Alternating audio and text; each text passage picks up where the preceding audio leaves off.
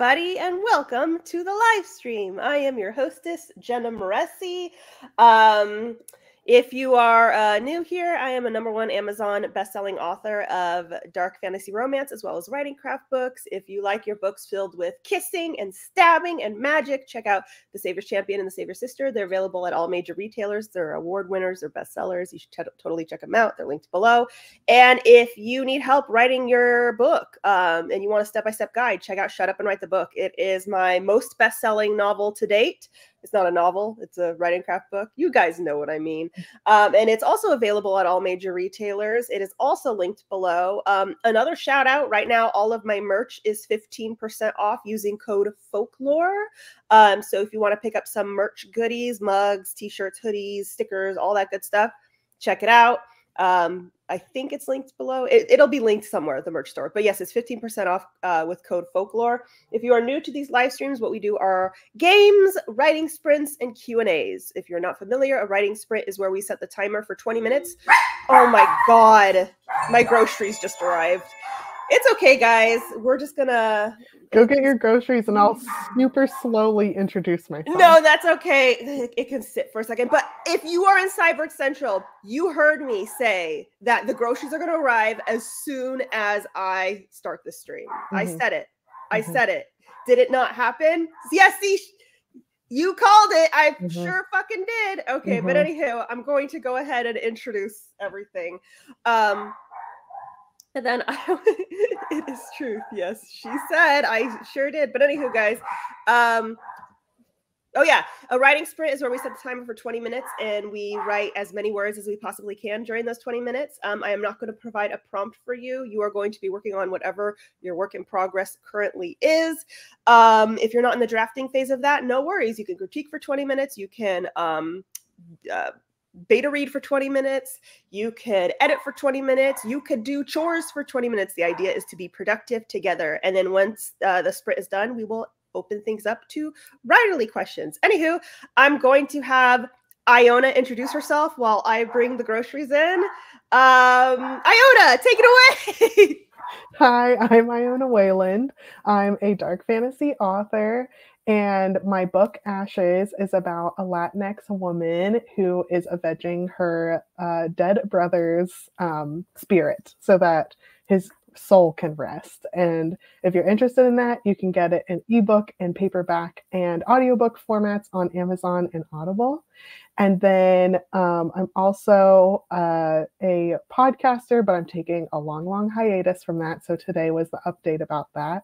And then, and that's of Creepy Corn Folklore, if you're interested in some creepy, cozy content. And let's see.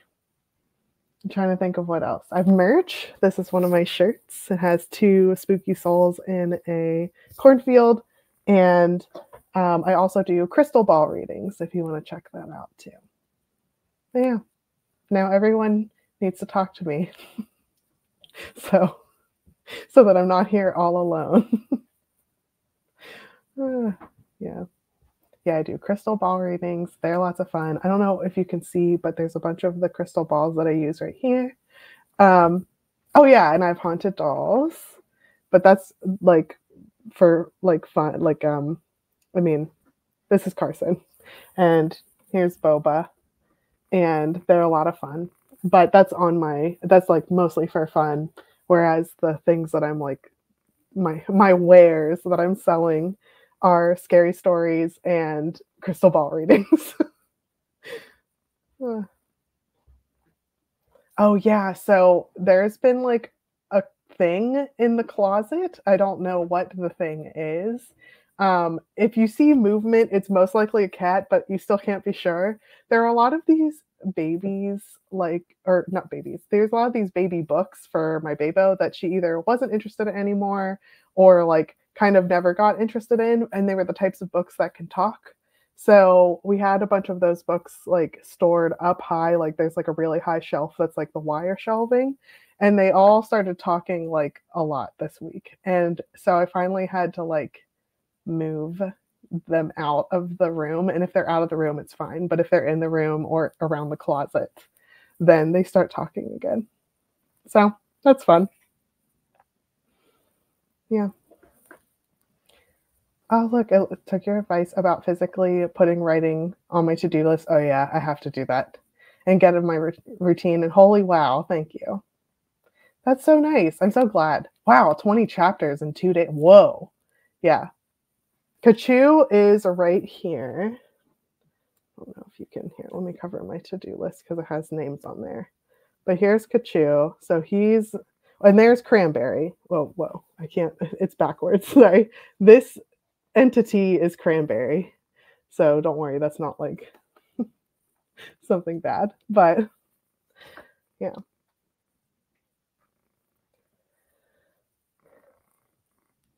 Oh, see, the Flores Garden said, I once went to Barnes & Noble, and as I walked past the shelf, an entire collection of Where's Waldo books suddenly flew off the shelves to land at my feet. See, that makes me think there's a ghost named Waldo, where it's like, can you see me now? I don't know.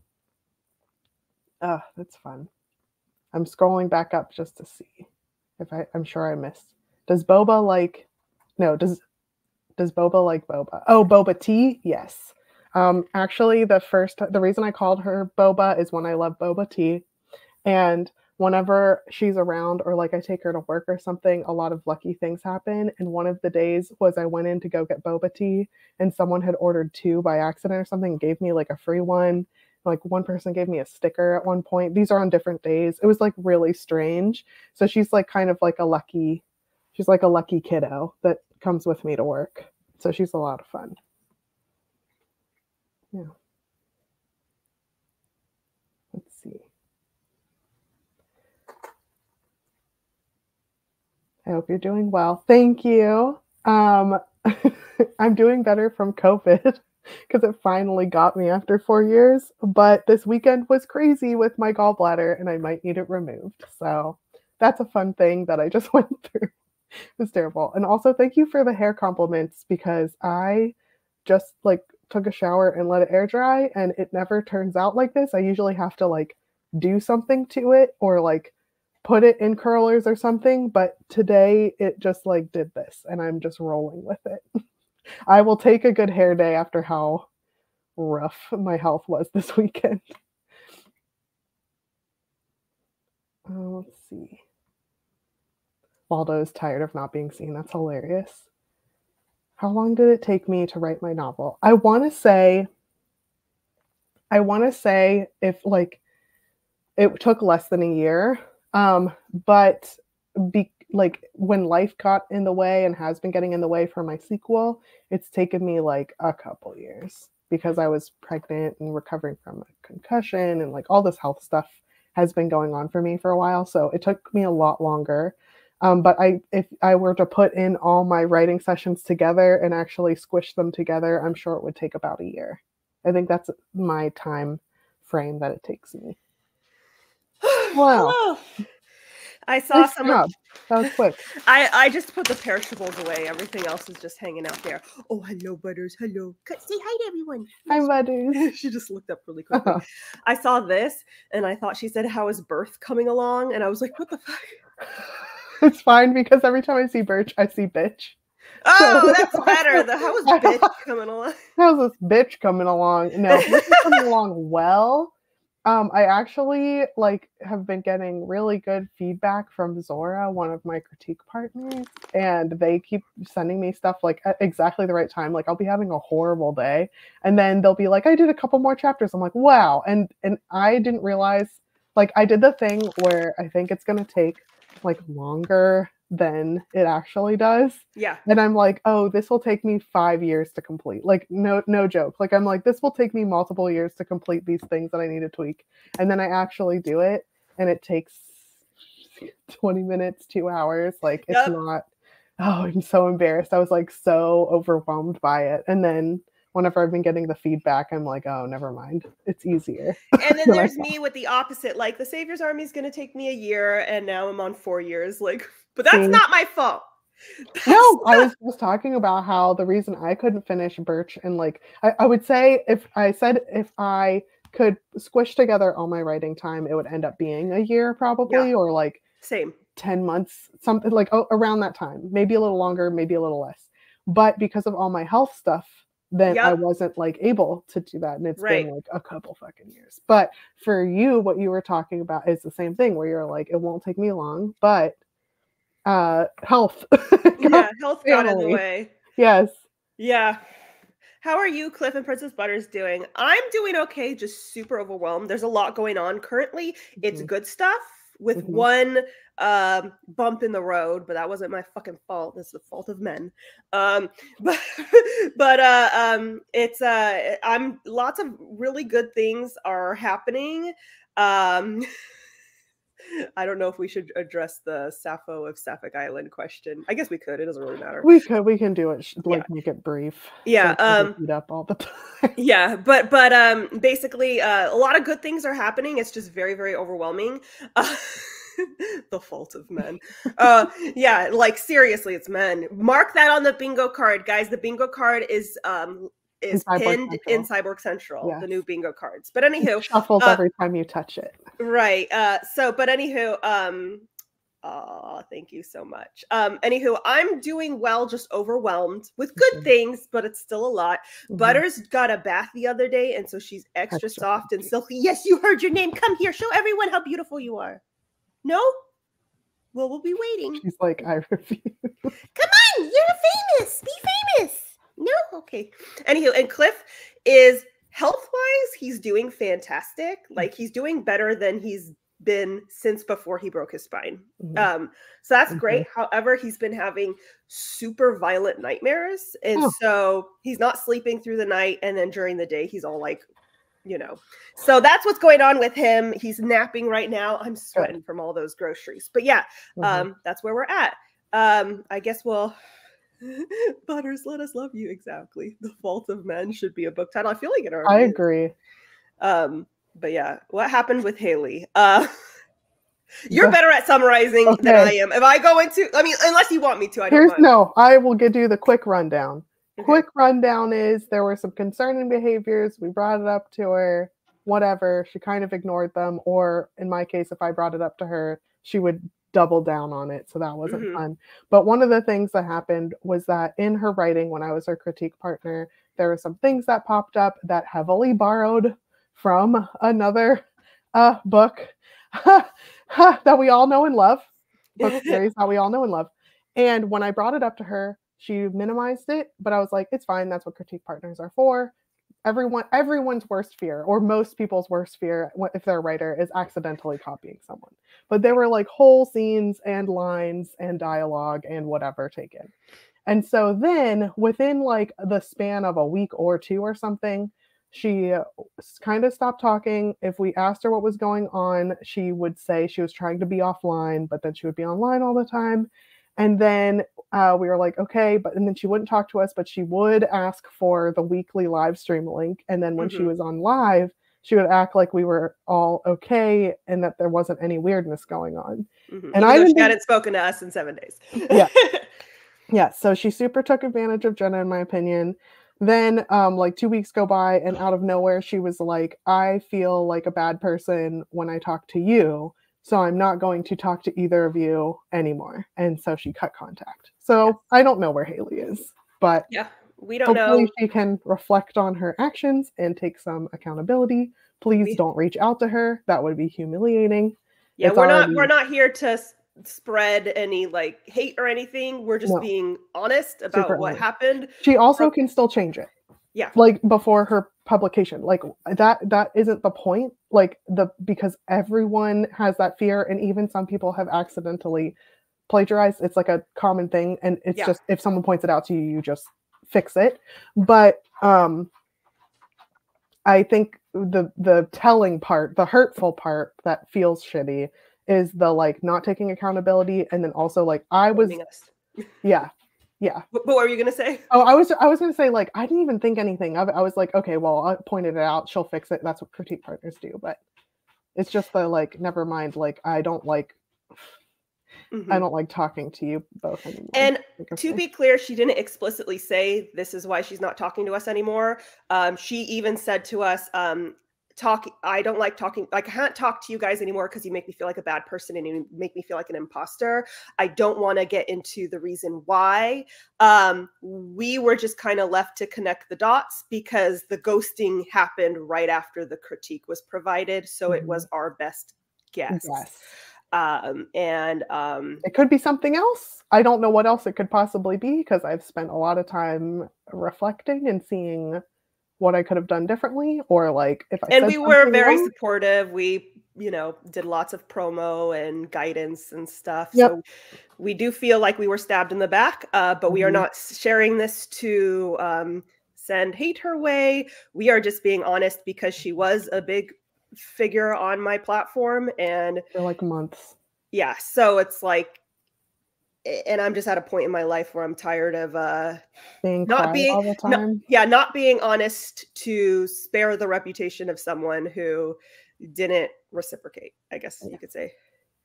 Yeah. Thank you very much. Yeah. So that's what happened. There's a lot more to it than that. That's the summary.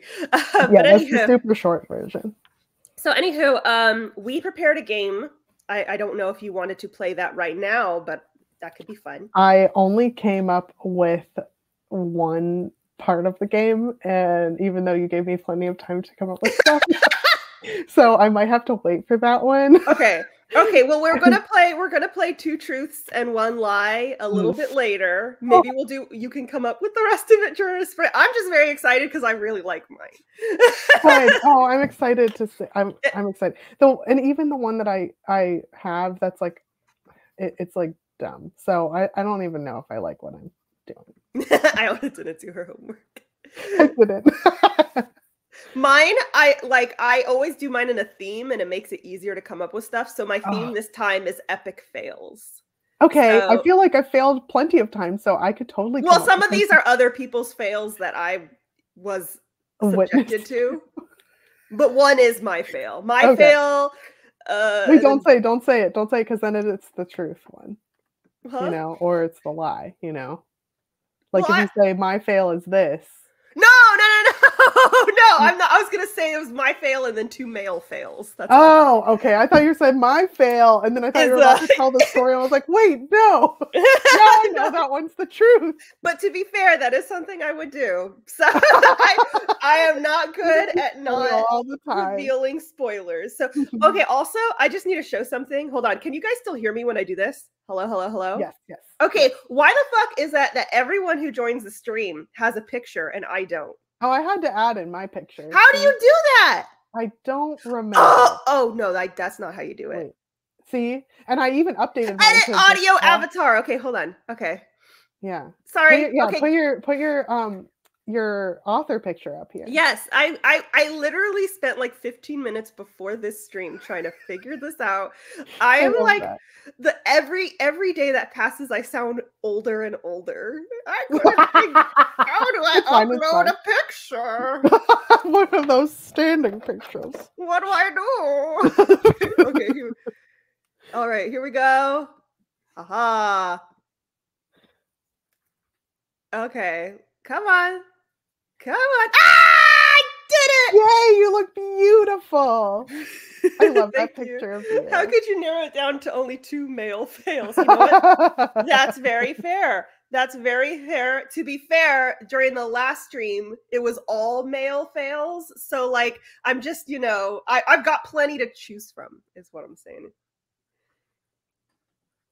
Yay, it worked. I'm looking at the comments. Oh, they want to know where you got your shirt. Oh, it's in my merch store. It's not from Redbubble. It's from Teespring, which is just called Spring now. But if you go to my website of creepycoreandfolklore.com, you can check it out. And I have my merch there. And I have 3 unique designs. I worked with the original illustrator for the cover or thumbnail or whatever it's called for my podcast. And he was super generous and he did 3 unique designs and I commissioned him for that and it was very cool. So Go buy her Yeah. merch. One is Support. of Kachu, and Yes. that one time you and I wore it on the same day, which I Right? think was funny. Amazing. And then there's this one, and there's a very caffeinated skeleton, which I like that resonates with me. Yes. Same. What was I gonna say? Also, because I ordered groceries, because I'm like a fucking look, I'm talking about my groceries. I'm so old. Anywho, look what I got. M&M. Oh, is it the peanut M&Ms? Peanut butter M&Ms. Peanut butter Because I M&Ms. hate peanuts. I feel Mhm. like you have to really enunciate that, or it sounds like you hate peanuts. But to be fair, that's true too. It's so funny. I hate peanuts, but I love peanut butter M&Ms, and they were there. Oh my goodness, Butters! This is what she wants. I smell the peanut butter. She's Butters, like, I'll be famous if you pay me. right? Come on, everyone see. Look how beautiful you are. She's like, oh, She's so fluffy. You can tell how fluffy her like chest hair is. So she's like, look at you. yeah. Aww. Yes, hello. Yes, thank you. Okay, So bye-bye. Yes, plain and the peanut butter. Those are the only M&Ms I like. So we are on the same page, Brady. So yes, that's will be my snack while I stream today. Butters. Nice. This is so relatable. Yes, we are the same. Butter's so cute. Yes, she is. She is currently. They have a Jeremy Renner picture. Did you see the Jeremy Renner like thing that got like completely run down and like people started blowing it up and there was like a whole thing? I'm gonna send you. Okay, so there's I'm not making sense, but basically there's this really cool creator named Izzy, and their YouTube channel is called Izzy's, like IZZZYZZZ or something like that. And if you go there, they cover the Jeremy Renner like debacle where he tried to have his own social media platform, but it was just like you just pay for things, and he put like no effort into it. And then a bunch of people figured out how to hack it, so they would pretend to be Jeremy Renner, and they would all use that picture. So it makes you like, were you a part of the chaos? Like 2 years ago or whatever it was. But yeah, that's amazing. So it was funny, but that's what made me think of it. Not the Jeremy Renner app. Yep. I was talking about the Jeremy Renner app. It was amazing. Butters is just staring at me. Yes.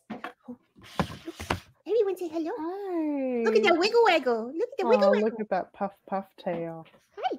She's so cute. She wants to play. Whoa. So dangerous. She's ferocious.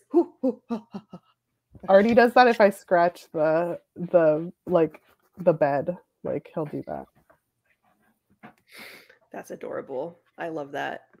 Jenna, I'm trying to get my plot structure all figured out, and I'm entirely lost. I've read the entire chapter on plot structure in your book. What are you lost on? Because which one are you using? Right. That's another one too. Yeah. If keep in mind that like the structure I provide, that it's my structure, it's very detailed. You don't have to be as detailed as that. You could just do a 3-act structure. That's essentially just 3 paragraphs, you know? So I think you might be overthinking it if you're entirely lost. The idea is, in order to structure your novel, what you need is an inciting incident, rising action, climax, falling action, and resolution. Start there. That would be my advice. If you're lost, start there. What gets the plot into motion? That's the inciting incident. What is the pinnacle where essentially like the problem comes to a head? I usually start with the beginning, the inciting incident and climax, and then I figure out the rising action. What are all the points that lead up to that big moment? And then what is the fallout from that climax? That's basically like, start there, okay? And then you won't be lost because that's like super generic. So you'll be good. What say you? I was thinking too, depending on what kind, I think they should start with what you were talking about so that they have the basics of it, like the basic staples of it.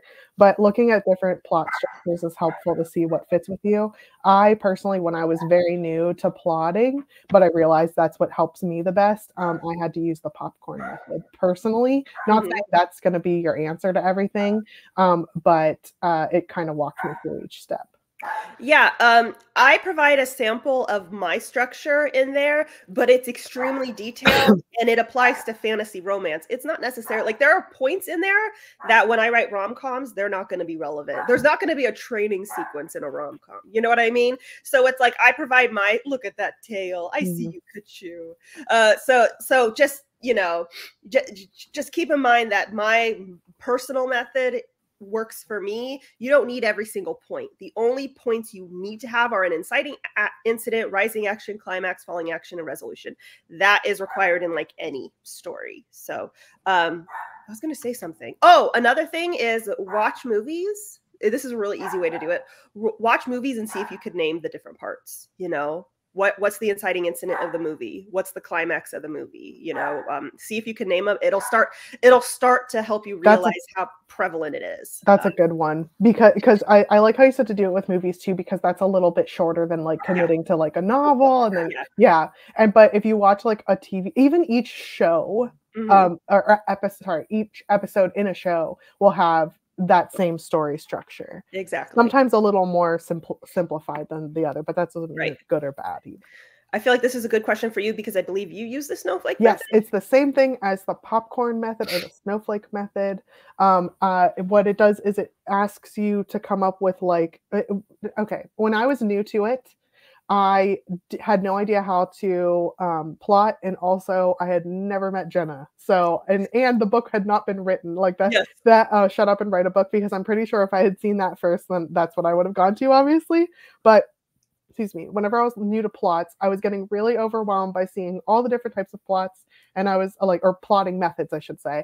And I was like, what the hell is going on? And then people were like, this is what Pixar uses, and this is what Disney uses. I'm like, I don't fucking care. I want to know how to write a goddamn book.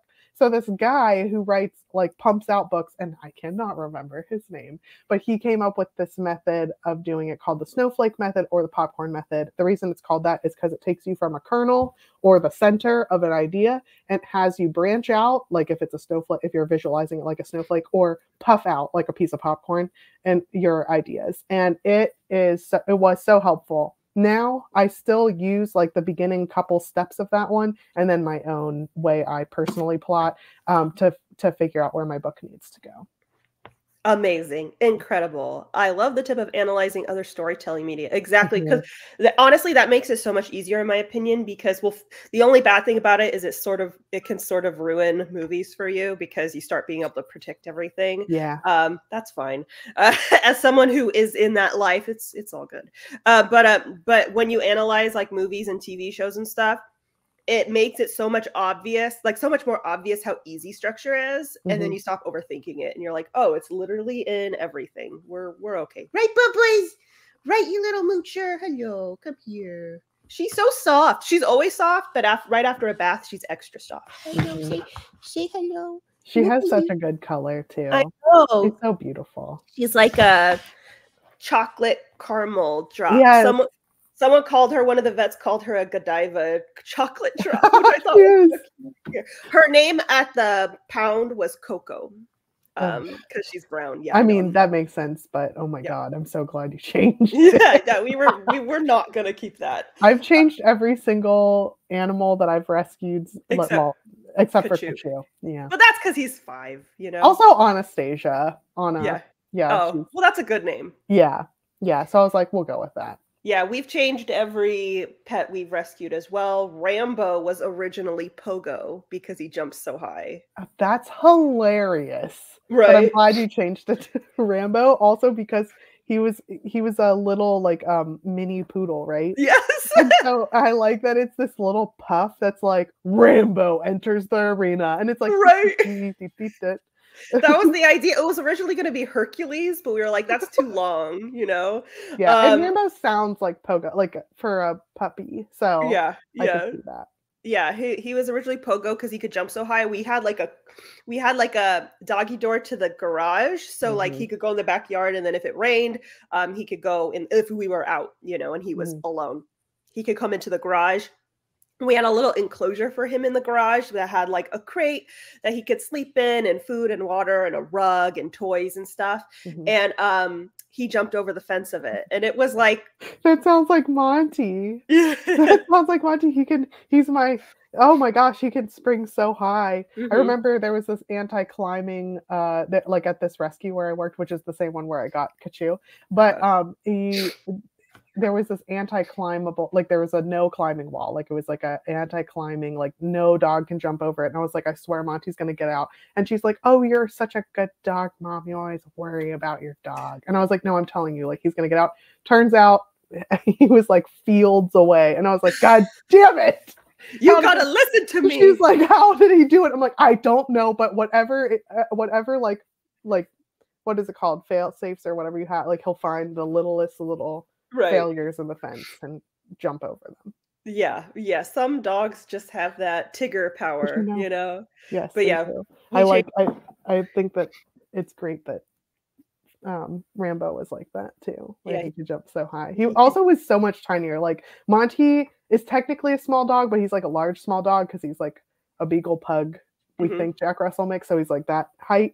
But like Rambo's like teensy. I have no idea how he got over the dog. Like he was like 10 pounds. Oh my god. And he was very small and a little white puffball, and we were like, he needs a tough name because he had been abused, so he was like very insecure. We're like, he needs the confidence. He needs the confidence. Right, exactly. But anywho, I think we will do the first sprint so that you could come up with your questions for or your truths and a lie. What is everyone working on during the sprint? I'm going to go first. I'm going to do the dishes. So that's my least favorite chore, but it makes me feel grounded at the same time. So I don't know. I'm definitely going to dive into Birch. Nice. I was originally going to work on the Savior's Army during the stream, but I have a lot of chores to do that have to be done today. And I was like, you know what? I'm just going to get it done. And then maybe I can spend most of tomorrow working on it. Oops. Thank you so much for the super chat. Really appreciate it. I have found my footing with, I forgot the heart. Yeah, I want to do that for them too. Yeah, with the circle. So nice. Fantasy. Anyway, what is your favorite outright dark trope? I really like torture. I don't know if that's a trope, but I like torture. It is a trope. So there you go. I like, obviously, you know, this is a real, but I definitely like zooming in on people's grief a lot. But, you know, you have a lot of torture. Mine has a lot of grief, so it makes sense. It all makes sense. Yeah.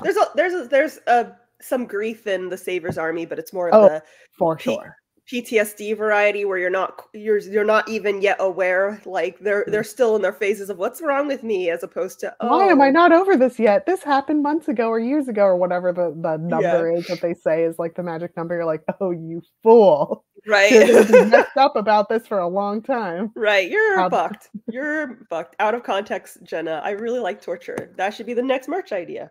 It is. Also, whenever we come back from the sprint, I do have my 2 truths and a lie. So. Oh yay! Did you already come up with that? Oh yeah, for sure. I just thought of them as we were talking. And okay. Also, I have your second case. Oh yeah! I saved it. Oh, nice. That's so exciting. So I got Jenna a cover to her Kindle, and then Amazon told me it was a lost at sea. Or like something of equivalent where it's like it was traveling over the whatever sea and now it's lost. I'm like, what the hell happened? And so I was like, well, shit. And so I ordered one from Etsy that is like a handmade one, I think, or a hand printed one or something. And so it was really funny because then the one that was lost at sea randomly showed up at your house and I was like, what the hell? And now you have 2 covers. So the second one. I'm all ready to go. You know, one could be the travel cover, one could be the at-home cover, something like that. Butters is just so cozy. Yes, you are. You're the cozy. Oh my goodness, I've awakened the beast. Okay. All right, guys, we are going to... There we go! He's doing the thing! It's going to be an okay stream. Like, everything's going to be all right. Right. She's full of feistiness and spunk. Anywho, we're gonna sprint. I'm gonna go do the dishes. Iona's gonna work on Birch. Hello. Hashtag butters blessed. Butter's blessed. We love it. I love it. Everyone, mark that on your bingo card. Friendly reminder, we will be muted. If you want to listen to music, play your own goddamn music. Let me actually set the timer. Butters, you want me to throw the ball? Here you go. Go get it. Okay.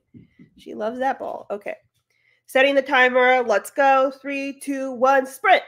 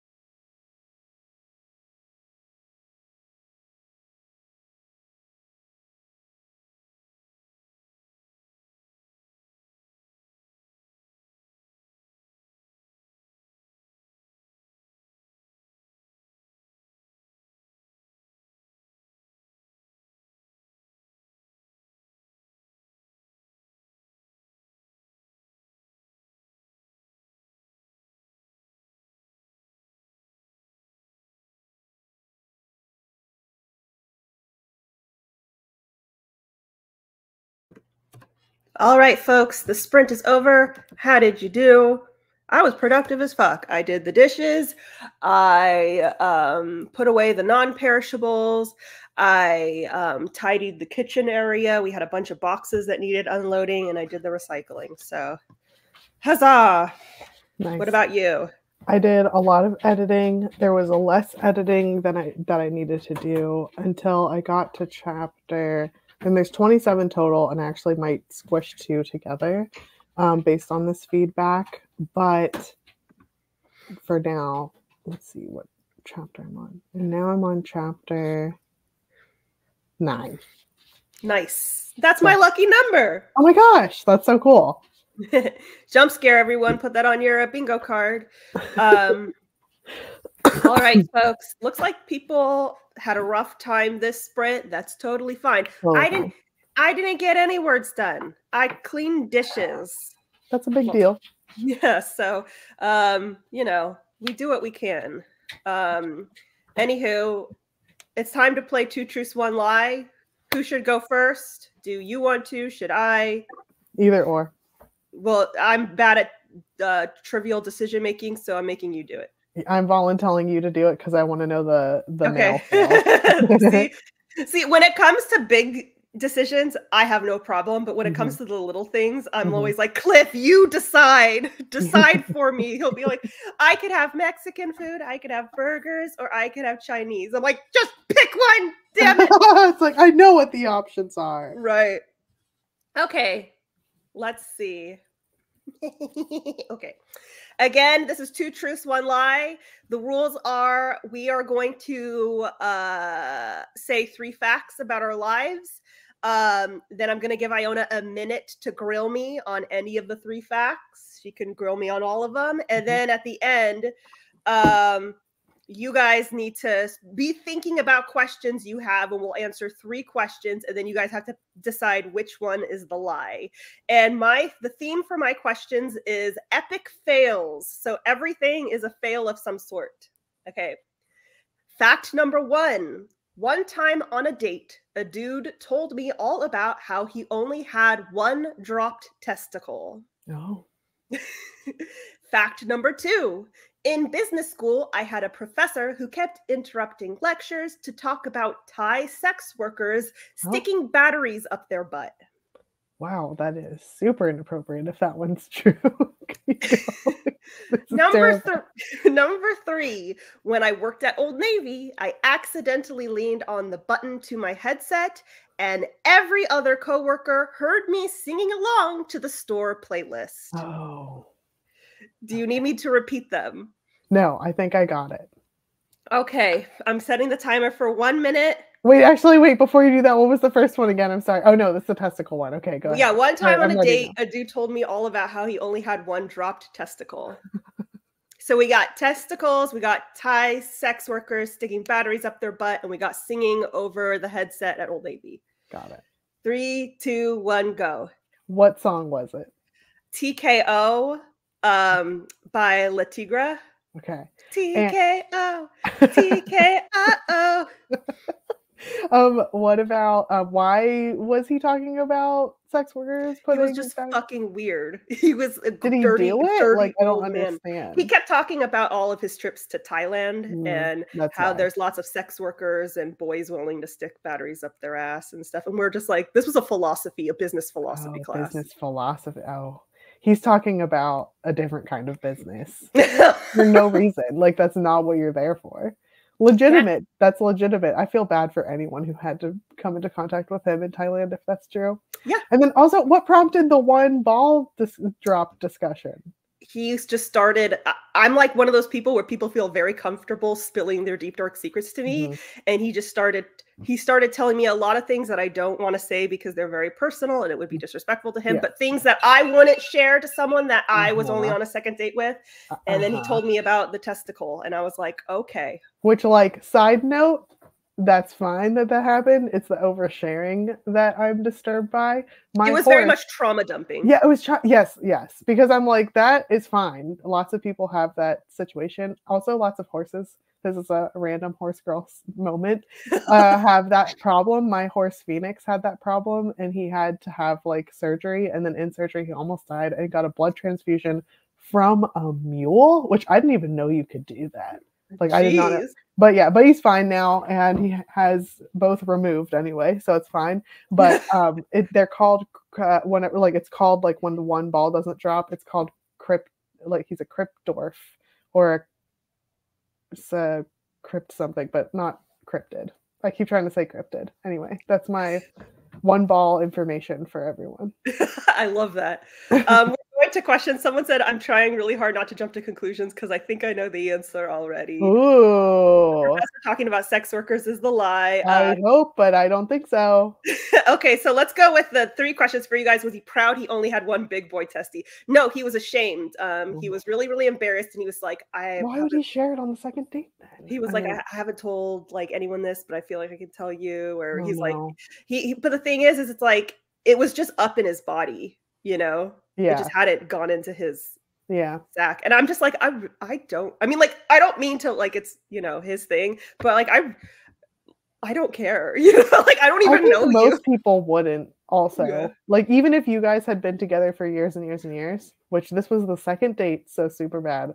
I don't think anyone cares like about that. Yeah, it was weird. It is 5 p.m. for me, and it's 8 p.m. for Iona. Mm-hmm. But guys, you have 2 more questions. You are good at this game. I try. Butters, come on. She wants to go outside, but then if I open the door for her, she just stares. You know, guys, 2 more questions. Someone asked what song I was singing. I already answered that one. It was TKO. I did not like the Old Navy playlist, but there were 2 songs that they played that I really liked. And that was TKO by Lay Tigray, and then In the Meantime by Future Heads. That song is like my like personal anthem because it's all about having to tolerate really annoying people. How long were you on the headset so everyone could hear? I don't know how long it was because I was leaning on it. I was working in the, what's it called? The fitting room. And so I was leaning on the table. And so the headset goes like this and it has the button to talk right here. So I was leaning on it. And all I know is that when I like unleaned, my boss went on the headset and said, whoever is singing, maybe get back to work or something really snotty. And I was like mortified.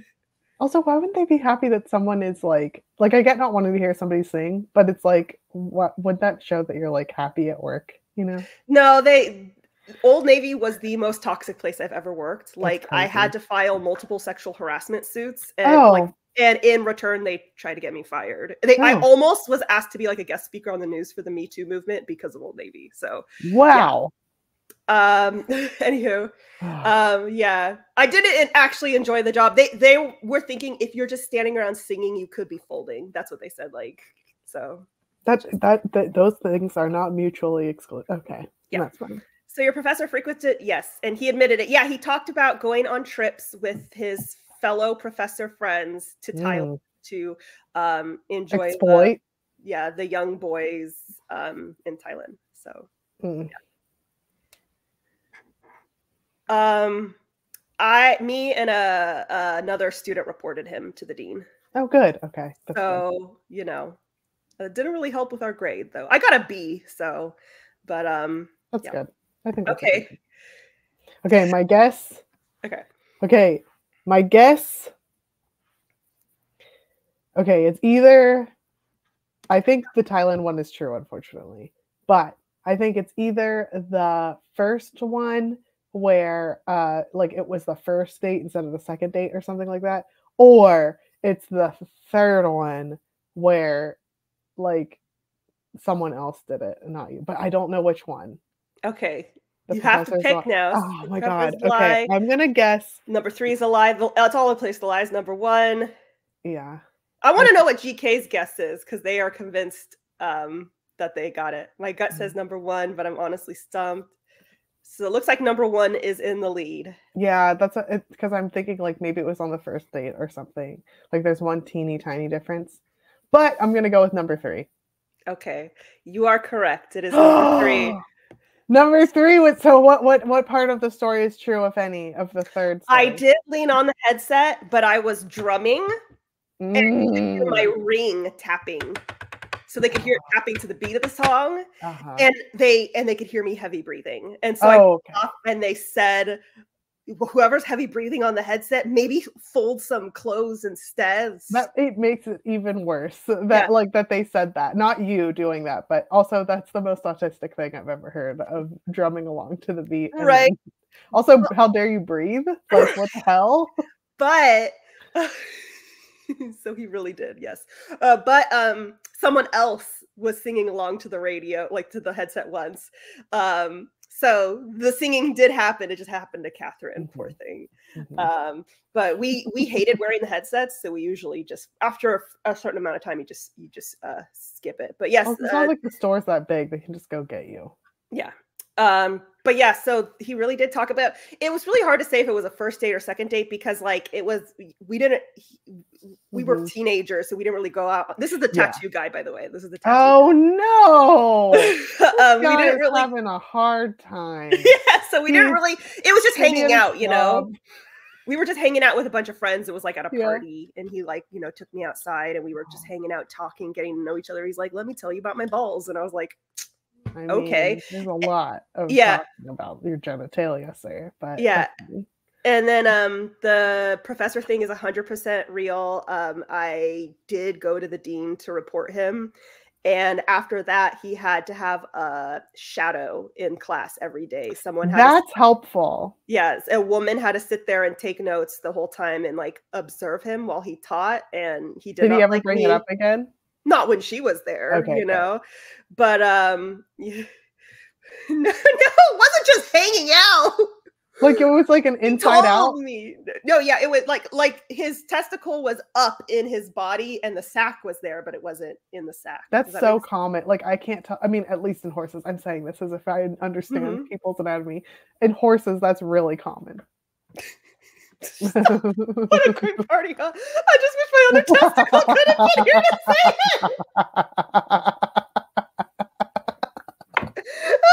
I screen capturing this. Oh, that's so good. I'm crying. That was great. Yeah, okay. So the men fails were sadly true. I don't know if that teacher still works there. I just know that it was supposed to be one of those easy 8 classes. It's philosophy of business. And he was like a quick replacement for the teacher because nothing happened to the teacher. And he didn't know what he was doing. And it was clear. He would just talk. He literally talking about putting batteries up young boys' buttholes. And we're just sitting there like, bro. And of course, this is not the flex you think it is. Yeah, we all know you're a predator now. Yeah, he was a middle-aged white man, and it all checked out. But yeah, he had a shadow the rest of the year, and I got a B plus or something, but whatever. Anywho, good on you for telling somebody about him, though. That's hard to do. He was super gross. This was back before I realized how many repercussions there were for talking about this. So I was just like, whatever. Because I mean, like, yeah, when I fucking you know, I complained about at Old Navy about sexual harassment and stuff, and you know, threats, and they tried to fire me. And after that, I learned, oh, now I understand why women don't talk about this stuff, because you will lose your job. But anywho, your turn. That took a dark turn. Okay, so I have 3. I don't know if I've used one of these before or not, but we'll go with it. Who cares? Okay. First one is I accidentally asked the Bloods for directions. And for those that don't know, the Bloods are a gang in the US. Yes. Number 2 is I danced with Mr. T at a wedding. And then number 3 is I once stole a cat family from my neighbor. Okay. All right. Are we ready, guys? Are we ready? Okay, Mr. T at a wedding, asking the Bloods for directions, accidentally stealing a cat family. Okay, all of these track, to be honest. So I'm just like, okay, all right, 3, 2, 1, go. Where were you getting directions to? I was trying to go. There was a bill getting passed in Annapolis, and I was driving a family, like a Latino family with me, to go to that bill being signed or whatever. But what happened was that I got lost in like downtown Maryland something, and they were all just like there. And I was like, they'll know where to go, not realizing it was a gang. Were they nice? They were so nice. It was fine. Okay. Whose wedding? It was a friend of mine from college's wedding, and then her like dad was a big fan of Mr. T, and because it's like he's not, I mean, he's obviously always going to be famous, but like you're able to like buy time, and he was like affordable to have there, so it was like a surprise to her dad. That is so cute. I hope that's true. Fuck, what was the other one? Oh yeah, stealing the cat family. Explain how that went down. Okay, so Halloween night, set the scene. A group of children linked arms to stop traffic because there were kittens in the road. And there had already been, over the course of that week, this is really sad, but there had already been other kittens and cats that had been hit on the road from that neighbor's house, because they would go and adopt animals and then not get them fixed. So they would procreate a whole bunch and then run into the road. We lived on a very busy road, like right there. And so they linked arms, like in all their costumes, to stop traffic. And then a kid climbed under the car to grab the kittens. And then my husband was like, what's going on, with like the candy? And then they like gave him the kittens. And then we went out looking for more, because I was like, these are so small. There has to be more. Like, where's the mother? So we went out and we banged like food, and like a random fluffy black cat showed up. I was like, hello. So we grabbed that one. And then the mama cat showed up. And then a week later, the baby kitten was outside of our door. Another baby kitten was outside of our door. So holy crap. Yeah, it was crazy. You're good at this too. Okay, people, we need questions. I already asked some of the questions. I think she asked directions from a different gang. I was considering that. Where it's the Crips and the Bloods are the opposing. See, this is what okay, never mind. I looked up. I thought the Bloods were in LA, but no, I mean, I'm sure they're everywhere. Like, it's like a pretty big one. But I've only heard of the Bloods being a West Coast thing. Really? Okay. Yeah, let's see. Is there Bloods in Chicago? Okay, so they're not. Just don't say my state out loud. Well, okay, I guess for that particular. Well, I was going through like, but yeah. Yeah. How old were the trick-or-treaters? I don't know. They're children that were dressed up. What did you do with the cats? So we got them all fixed, and we got them like all their shots and stuff. And then I was trying to adopt them out, because I've done that a lot before. But everyone who wanted the kittens were really weird. Like, I don't know how to describe it, but the short version is the vibes were off, and it was very strange. And so I ended up taking them to my family's farm, where they're indoor-outdoor cats now. Aww. Oh, okay. Well, this changes everything. I was going to say that's the lie, because they're primarily what's it called? An LA gang. But if they can be found in if they're in Alabama, they're everywhere. Yeah. Okay. Because I feel like that's how gangs are. I mean, I know what you're saying, where there's like higher, like, right. Like at the like. They're very prevalent in California, to the point where one of our dress code rules at my high school is you can't wear all blue or all red, you know? Okay. We need one more question. That we already answered this. Okay, guys. But the Bloods probably do know directions. Someone asked about Mr. T. We haven't gotten a lot of info on that one. Oh, how long ago were each of these? That's a good one. Okay, so I have to do the math on this one. So the one with Mr. T was like 5 or 6 years ago. The one with the cats was, oh my God. Was it? No. Like 5-ish years ago. And then the going to Annapolis was like 14 years ago. Okay. With the Bloods, I should say. It was 14 years ago. I'm going to say Mr. T is the lie. I don't know why. I have no basis for any of this, because all of it sounds believable. So I'm just going to say Mr. T is the lie. Now people are adding in questions. It's too late. We already got him. Okay, so everyone, what are your guesses? I think the cat story is the lie. just a bunch of questions. Asking directions is a lie. I think the cat story is a lie. The blood is a lie. Jenna logic rocks. Yeah, all the logic. I'm going to say Mr. T because it's similar to the Stephen King lie. See, you know what? I'm going to say that's my reason too. Yeah. I'm a follow Jenna on this one. Okay. Okay, so the Mr. T one is a lie. Yay! See, it's just the vibes. It's just the intuition. I know. You get me every time. You can tell that my lie every single time. I actually think you have like a 100% score on really? thinking. Yes, I'm not even kidding. I can't think of a time when you were wrong. This is why I need to trust my intuition more, because I have like a really good intuition, but then because I'm autistic, I'll be like, oh, I'll doubt it because like, oh, well, I'm not neurotypical. You gaslight yourself into not believing your gut feeling. Yes. Jenna is psychic. Yeah, Yes. Have you listened to the podcast episode where Jenna was the first person I ever interviewed? You should check it out. I think that was a fun one. The spooky interview. Or with Jenna Moreci, so. Yeah. Yeah. Yes. I have some weird, I have premonition dreams. Mm-hmm. I am very intuitive and I get, vibes about people, and they're always right and I ignore them. Remember when I told you the Haley vibe? And yeah. That was my bad. I ignored it. You didn't ignore it. I ignored it because I didn't even tell you that I got a bad vibe.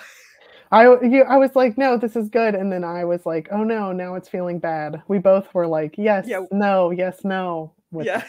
Yeah. Whatever. Anywho, that was fun. Yeah, guys. The Mr. T one is a conglomeration of two different people's, like, from my family's experiences. The dancing at a wedding part was actually my mom dancing with MC Hammer at a wedding, like for one of her college friends. Yeah.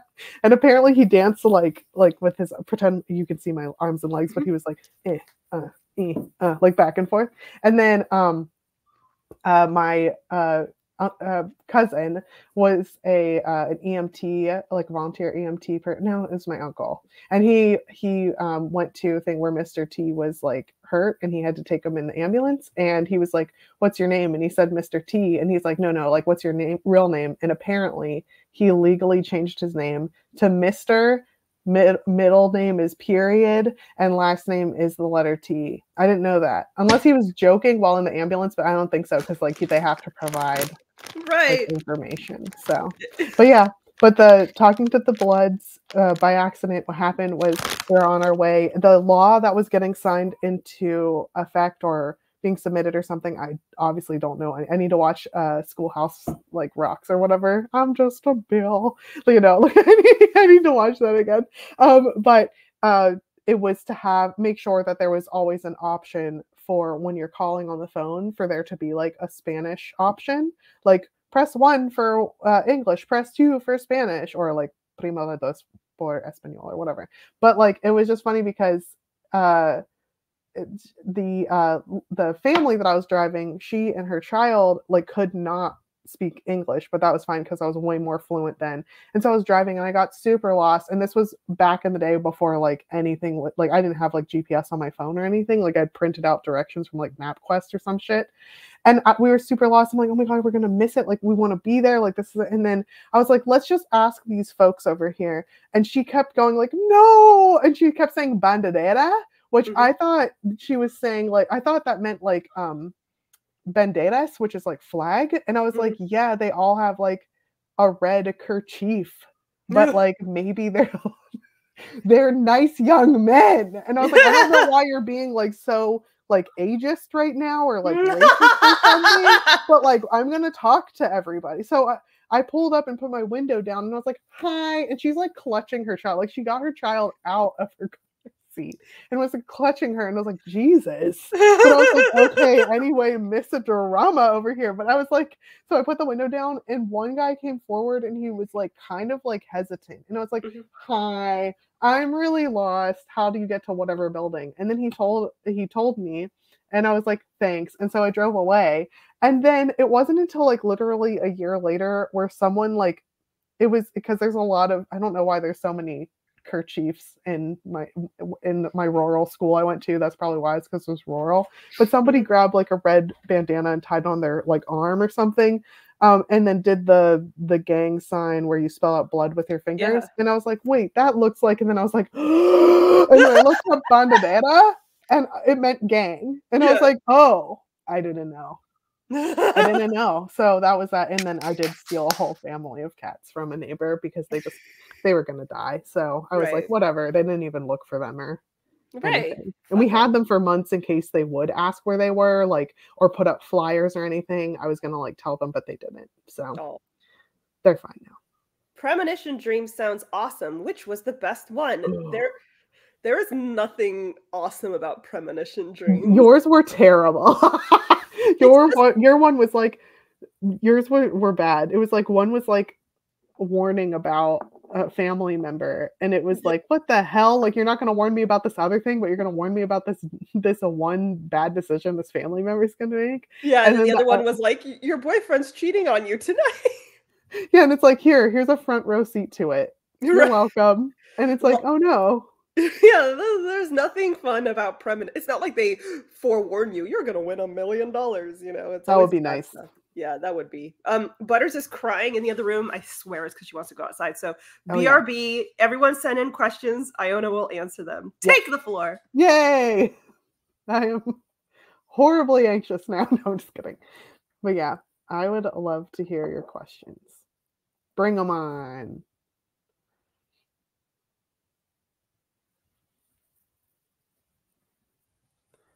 It doesn't help too if your premonition dreams are just like anxiety dreams too, and you're like, oh my gosh, this is going to happen, and then it doesn't, and you're just anxious for no reason.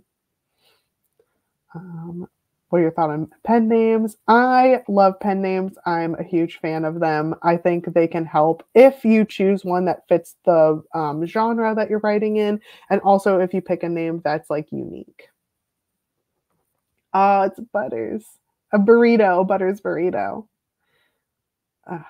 So cute.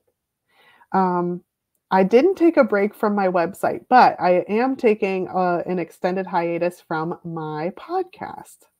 So that's so far. It was a really hard decision. I talked through it with people in my family and friends, and then specifically Jenna. But I decided to take a break, and it was nice. I was answering the person asked how's a break from my website, but it's not my website that I'm taking a break from. It's my podcast. Yeah. You want to know why she was crying?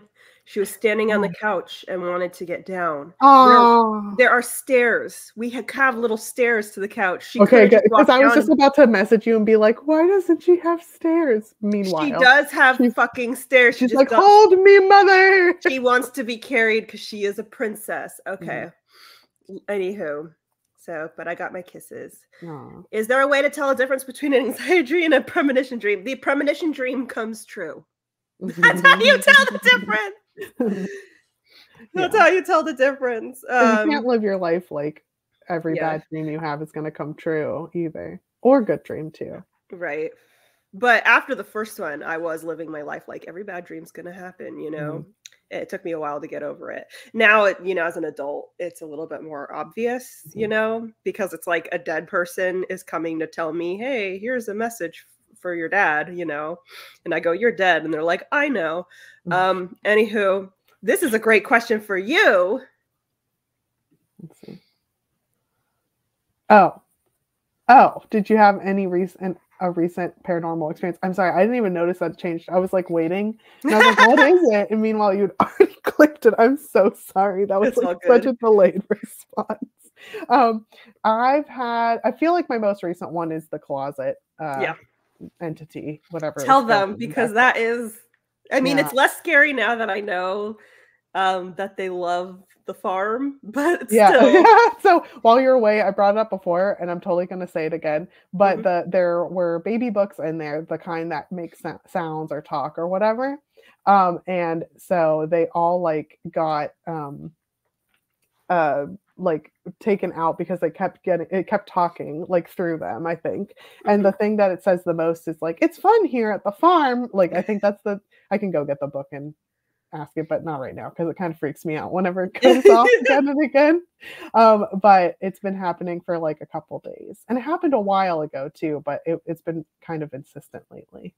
I wonder if it's one of the existing, like I could maybe see like Ward. So this whoa, sorry, this opposite. The one with the big horns. The big curly Q The horn horny one with the little bird on top. Like he used to be a farmer, and apparently he used to live really close to where I live. And so he's answered the question like a farmer too. He's like, southeast from you. And I'm like, no one knows where that is. Like Right. Ward. Like no one talks like that other than farmers. Right. You just had southeast. I'm like, okay, let me get my compass. Like what are you talking about? But yeah, it could be him. Nope. Since he's like a farm guy, maybe talking through it. So I could see that. Awesome. How do you get past the fear of putting your first novel out there? You don't. It's scary. You just do it anyway. Scary. I was a mess during the release week of my debut novel. I've like never had so much alcohol in my life just to get through that week. I was constantly crying and having panic attacks. Like, I'm not saying that's the norm. I was not yet diagnosed with my mental illnesses, and so you just had a traumatic thing happen too. Yeah, I watched my partner almost die, so that's fun. So yeah, it was I'm not saying that's how it's going to go for you. I'm just saying that that's how it went for me, and it's scary, and you just do it anyway. That's really all you like. It's going to be scary, but I promise that every book after that gets less and less scary. I'm not going to say like by my second book, which was The Savior's Champion, it was no fear. There was fear there, but it would say it was like 50%. I did not cry. I did not have panic attacks. I had one night where I was freaking out about something. Because there's always some last minute hiccup. And I would say by The Savior's Sister, I was pretty much like not scared. And now with Shut Up and Write the Book, I was just like, here's my book. You get over it. What say you? Mine kept fluctuating between three things, which was like me being, oh my gosh, I did it, my dream came true. And then this weird like I don't want to say apathy, because it's almost like it was like nothingness, where I was like, wow, that's it, like I did a book, and like that's like it's like out there now, like okay. Like it was more like on the non-feeling logic side of the brain, where I was like, oh, whoa, it's happening. Like, I don't know. And then feeling like distraught, like, what if there's a typo?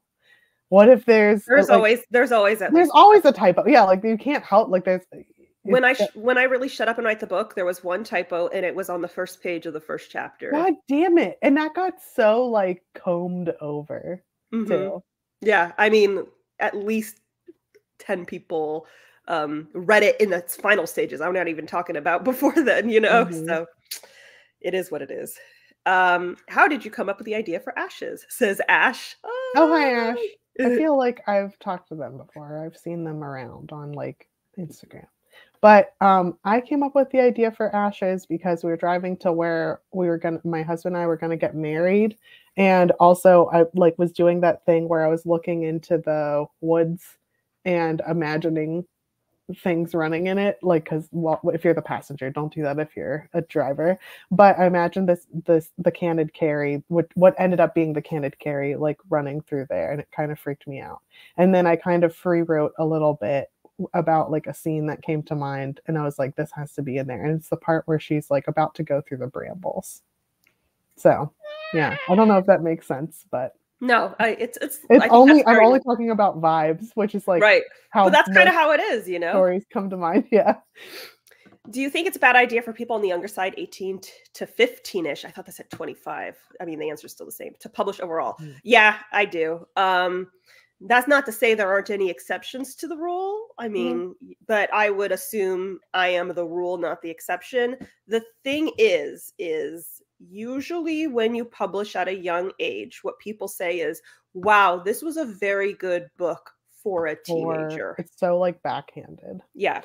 They don't say this is you want them to say this is a very good book, period, not for a teenager. You don't want them to be reading it very cognizant of the fact that a younger person wrote this, and thus there's less experience, and less skill. When I look back at my writing from when I was 15 to 18, it was like, I'm not trying to toot my own horn. It was fantastic. I won a lot of writing contests at my school.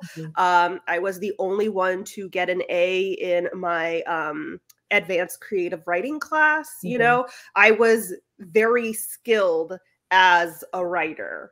However, if I were to have published anything I wrote back then, at my age now, I would be mortified, because yes, I was very skilled for a teenager. It does not, it has like no comparison to what an adult would create. Not saying all adults are skilled too. We've all read books written by adults where it's like, wow, honey, what happened here?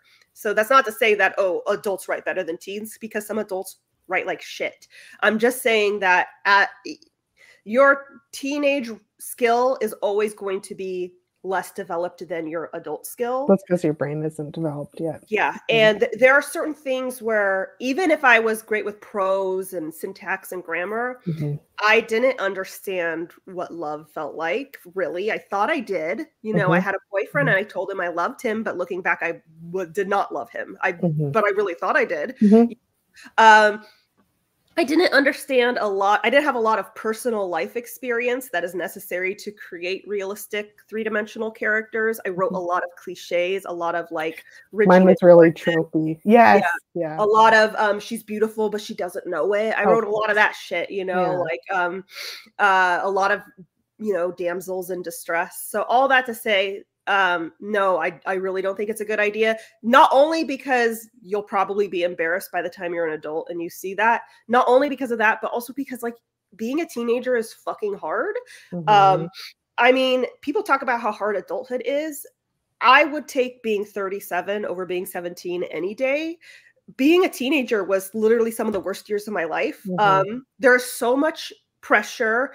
You're living in a house and you're going to school. There's so much pressure to conform and fit in. And it's really hard to be an individual as a teenager. In my opinion, it's really hard to be authentic to yourself. I mean, I was going to school full time, plus I had a job, plus I had homework. I don't see how I could have possibly published a novel and written it well, published it properly, did all the marketing steps, understood the business side of it when I was 15 to 18. There's no way I could have done that on top of going to school and everything. So in my opinion, like this is the time for you to focus, like just get through this time of your life and save all that business shit for when you're an adult and you have more freedom and, you know, you're not confined with homework and school and stuff like that. You got enough to deal with is what I'm trying to say. What say you?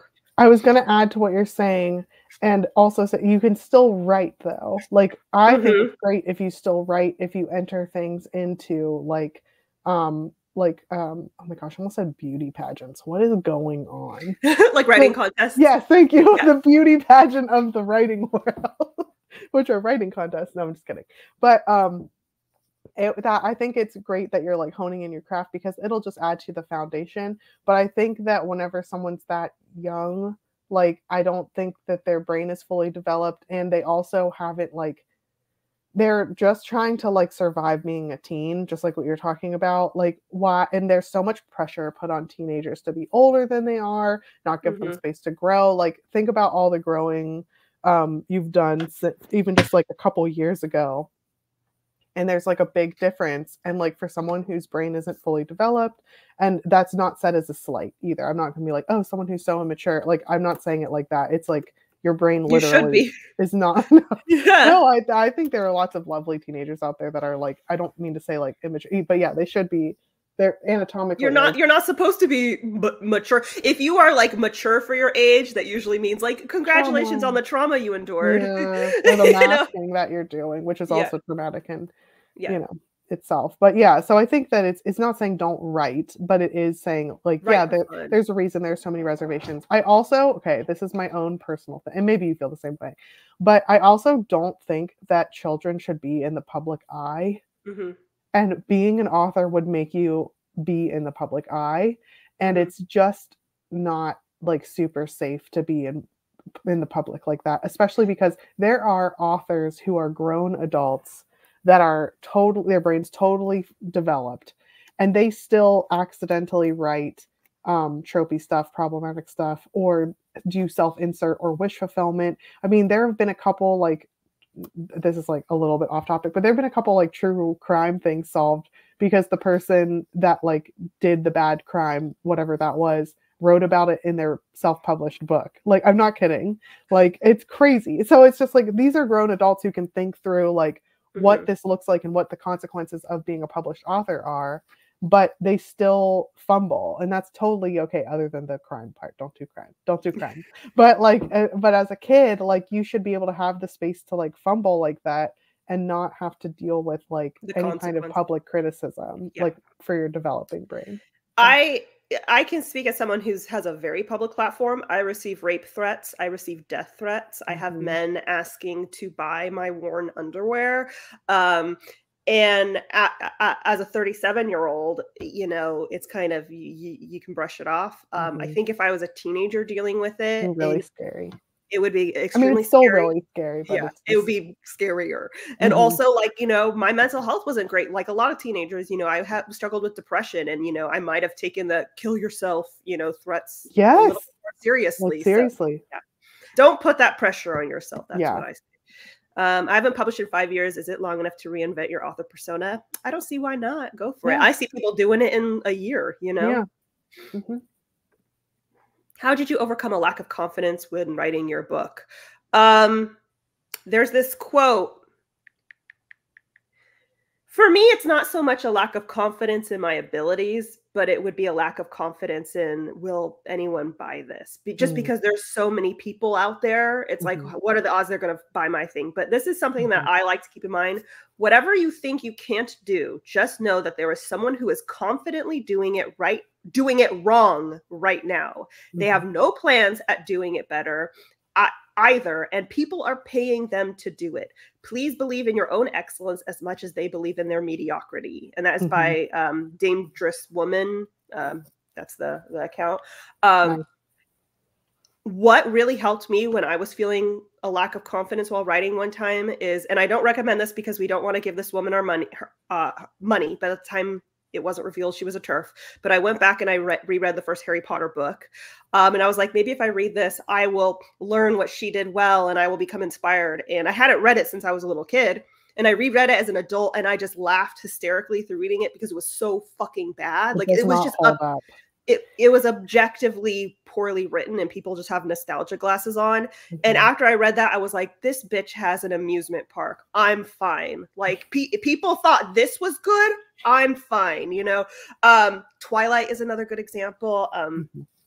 ACOTAR, you know, there's lots of books out there. I mean, I would say Sanderson, but that is more subjective. There are lots of really famous books out there that are not great, and people are, you know, relishing them. So I think, also a lot of art is like subjective anyway. Like, whenever I think another thing to keep in mind too is like for my own personal thing, my confidence does fluctuate quite a bit, but I still don't let it keep me from doing what I want to do, because then it's like, I don't know, it's almost not, I don't know how to phrase it, but like, not that anyone's winning, like, but I would lose, like, you're letting the mean voices win. Yes, thank you. Like, it's like letting the other, I don't know. Yeah, the mean voices win, when it's just like, this is what I want to do. Like, what's the worst that can happen? I go through that in my mind, and then I'm like, okay. And then on the flip side, what you're saying, where it's like, well, what if like good things happen to you? Like, what if bad things can happen, and what if good things can happen to you? It was like a big, you know, change in my heart. But that happened after therapy. So same. Have you ever gotten writer's block when trying to begin the first chapter? No, because I use outlines. So writer's block is when you don't know what to write next. I always know what to write next because I have an outline. So with the first chapter, if you don't even know where you're going to start the book, then you're drafting way too early. You got to go back to planning and figuring stuff out. What say you? I don't typically have writer's block, but sometimes I will get stuck and not like want to write the next portion, which is totally fine. But I just end up doing it anyway. Like, even if you don't feel like it, you can still you don't have to feel motivation or any kind of thing to do something. And it wasn't until I did stuff like like not half-assed, that's not the right word, but like oh, my words are bad today. How dare. Can you tell I'm an author?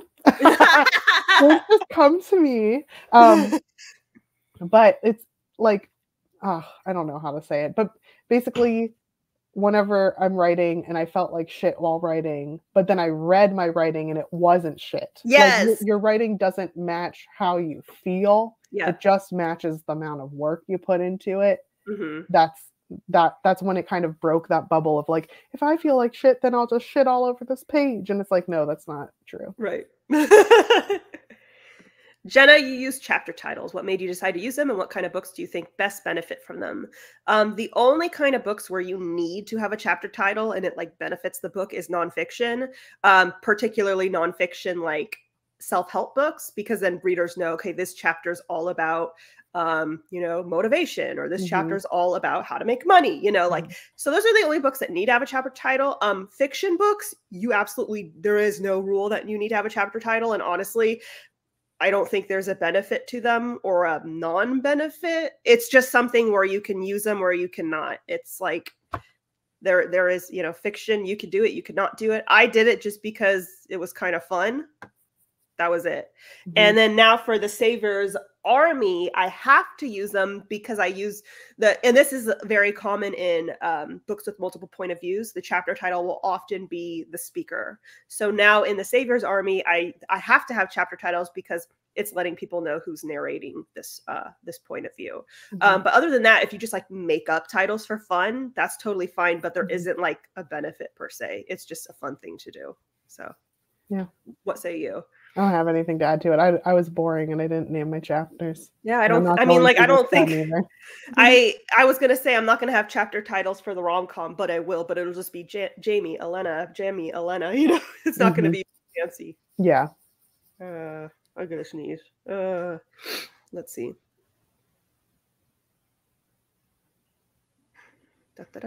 Going through the questions. Oh, is this the guy who did the Aragon or whatever? Yeah. Okay.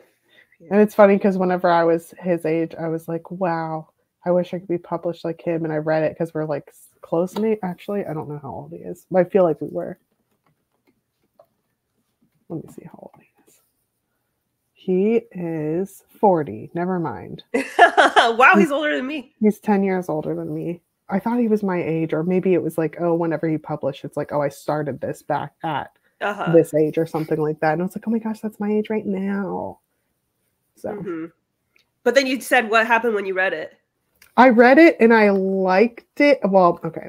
I read it and I said I liked it, but I did have to push myself through a lot of it, not realizing that that's not something you should have to do. Yeah. And then I remember that bubble again, the rosy colored bubble being popped when I went to Barnes and Noble, or I forget what it was, the one that shut down. Now I don't remember what it's Borders. Yeah. Borders books. And I was like, I loved Borders. But I was in there and I was talking about like raving about it. But then one of the booksellers she was like, it was very good for a whatever age there. And she said, but there were times in the book where like you could tell it was written by a kid. And I was horrified. I was like, how dare you say that about someone? This book was amazing. And I almost like doubled down on my original, like, I love it kind of thing. But then it kind of like sat with me for a while. And I was like, no, you can't tell. Okay, let's see.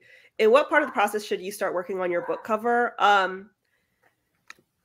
You can do it earlier if you want to, but the most reasonable time that makes sense with the timeline is after the book has been formatted, because if you are going to have physical copies of your book, you are going to need to know its spine width. And you're going to need to provide that template to your cover artist, and they cannot create the full book cover until they know the trim size and the spine width. That said, you could, if you wanted to, enlist the cover artist earlier and have them just do the front cover and wait on the spine and back. Some cover artists offer that. Some do not, I would assume. But yeah, like if you do the cover too early, there's a chance that you're gonna have to redo it. So yeah, once your book is fully formatted, then you know the spine width and everything. What say you? So I am a great example of what not to do. For Ashes, I was fine. I waited until it was totally done, and I had them format it for me with the thing. That was a bad decision, but it's fine. And so that I did it correctly with Ashes. With Birch, I was going through so many health crises and a lot of mental health crises that I was like, I want something pretty to look at, and this will help me feel like more motivated, which is again that chasing the motivation is not sustainable. So I had this person who's lovely, by the way, and I had her do the cover, and she did a full illustrated cover, which is nothing like the first cover, which is bad. And then I didn't even quite understand, like I didn't even have like it written totally well what Birch looked like, and so I gave her like things to look at. But she's like, "Oh, I'd love to read the description of what she looked like." And meanwhile, the thing that I'd written was like bleh. Like it wasn't well written. It was still like somewhat in bullet points, somewhat written out. Like it was not good. And then she was like, "Oh, how thick is it?" And I was like, "I didn't even finish the first draft yet, but I really want this cover." And so she was like, "Oh, that's fine." And so she made it for me. However, that was a bad decision because I don't have the back of the book blurb yet. I don't know how thick it's going to be, so I don't know. It turns out that I need to have the cover redone anyway because the one is illustrated and the other one is like realistic photos, and so they need to match to be in the series. So I'm just gonna put the illustration in the book now that I know that's okay to do and have the cover redone, and then the title has changed. So that's my long-winded answer to do it whenever the book is done and formatted, like Jenna said, and not for like motivational. Yeah, and reasons. I know a lot of people who have done that. I know someone who's had like 4 covers made already, and I'm just like, Interesting. Yeah. stop. But anyhow, Yeah. um, all right, folks, it's time for another sprint. What is everyone? Oh yes, Butters, I'm talking about sprints. You love to sprint. Yes, hey, say hello.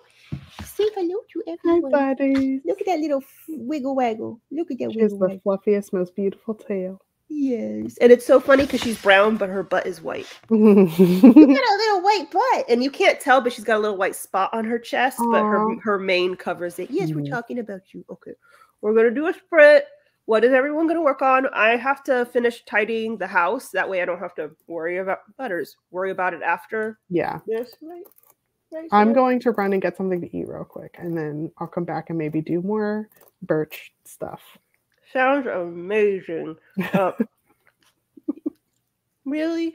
Really? She's such a love bug. She has this new ritual where every morning when we wake up, she climbs under the covers and snuggles next to me. So she's just all you see her little tail sticking out from under the covers. Oh, thank you.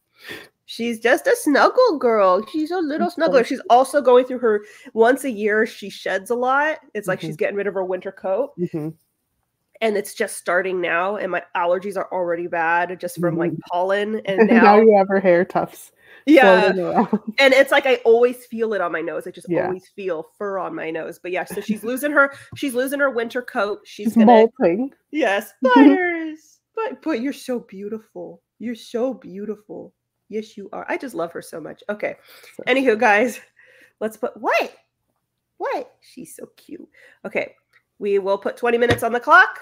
Everyone get to work. 3, 2, 1, go.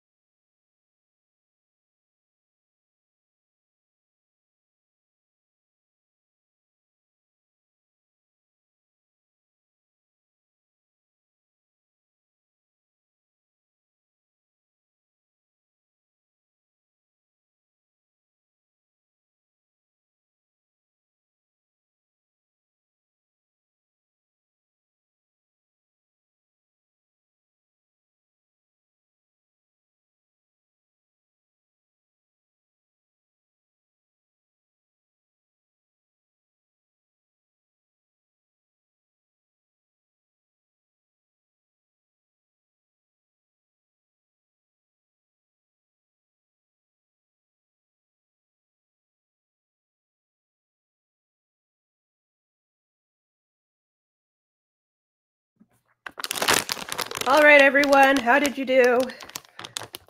I kicked ass. I finished my entire to-do list. I tidied the entire house.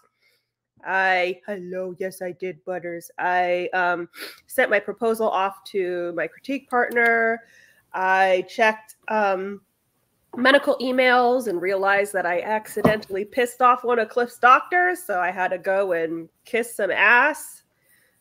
Anyway, that's what I did. It's always fun. I misunderstood the instructions for the next prescription refill, and because I misunderstood that, she thought I misunderstood the whole appointment, and I had to go back and be like, no, we did everything like you said the appointment. I just misunderstood how this refill was gonna go, and so yeah. Hope what I said was okay, but whatever. How did you do? I did great. I ate soup and salad. Delicious. Which is my go-to. Amazing. You say this. You don't like salad. Yeah, I don't. But I wish I did. It looks pretty, but the texture, pretty. The texture just disgusts me. But ever since that totally makes sense. It's very crunchy. But it's waxy. The leaves are like it's like chewing and wax. I had paper. like your worst, like your least favorite. I had like spinach, romaine hearts, and kale. So you would have died. Yeah, but it would have if it was the worst ever. There'd be broccoli in it. And I do love broccoli, but not this time. Yeah. But yeah, that's what I did, and I got a little bit caught up with my family downstairs. Oh. And then I think that's it. Like, I'm pretty sure that's everything I did. Nice. And I'm using my planner, like just making sure everything's in there. Nice. Damn, Rory, congratulations. That's amazing. They always write a ton. Right? Jesus. I'm still like overthinking. I'm going to send you the message that she sent me just so you can understand. Cause I'm like, yeah, I want to see. I feel like I got chastised. She's kind of like that sometimes, but she's the one who's like very, very passionate about helping him. But sometimes, sometimes she's not nice. Okay. I'm sending you what I said. Well, I'll just send you what she said in response to me. Okay. And then the things I said afterward, because the things that I said at the beginning aren't even like, I guess don't even matter. Okay. And I know there's no context to it. I'm sending it to you on Discord. Yeah. Cool. But just okay. Just to make sure my response is clear, but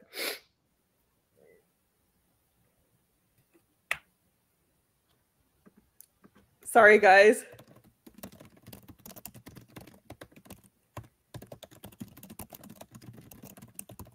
Oh, yeah. I think that's just like kind of how she talks. Yeah. Too, from the sound of it. Oh, okay. Yeah. But she thought because I said just keep the prescription the same that we weren't. But you have to keep. Okay. Yeah. But I thought that we said we were going to do that. That's I just Yeah. But anyhow, is these were I sent 2 messages back because I was freaking out. Okay. Are these clear?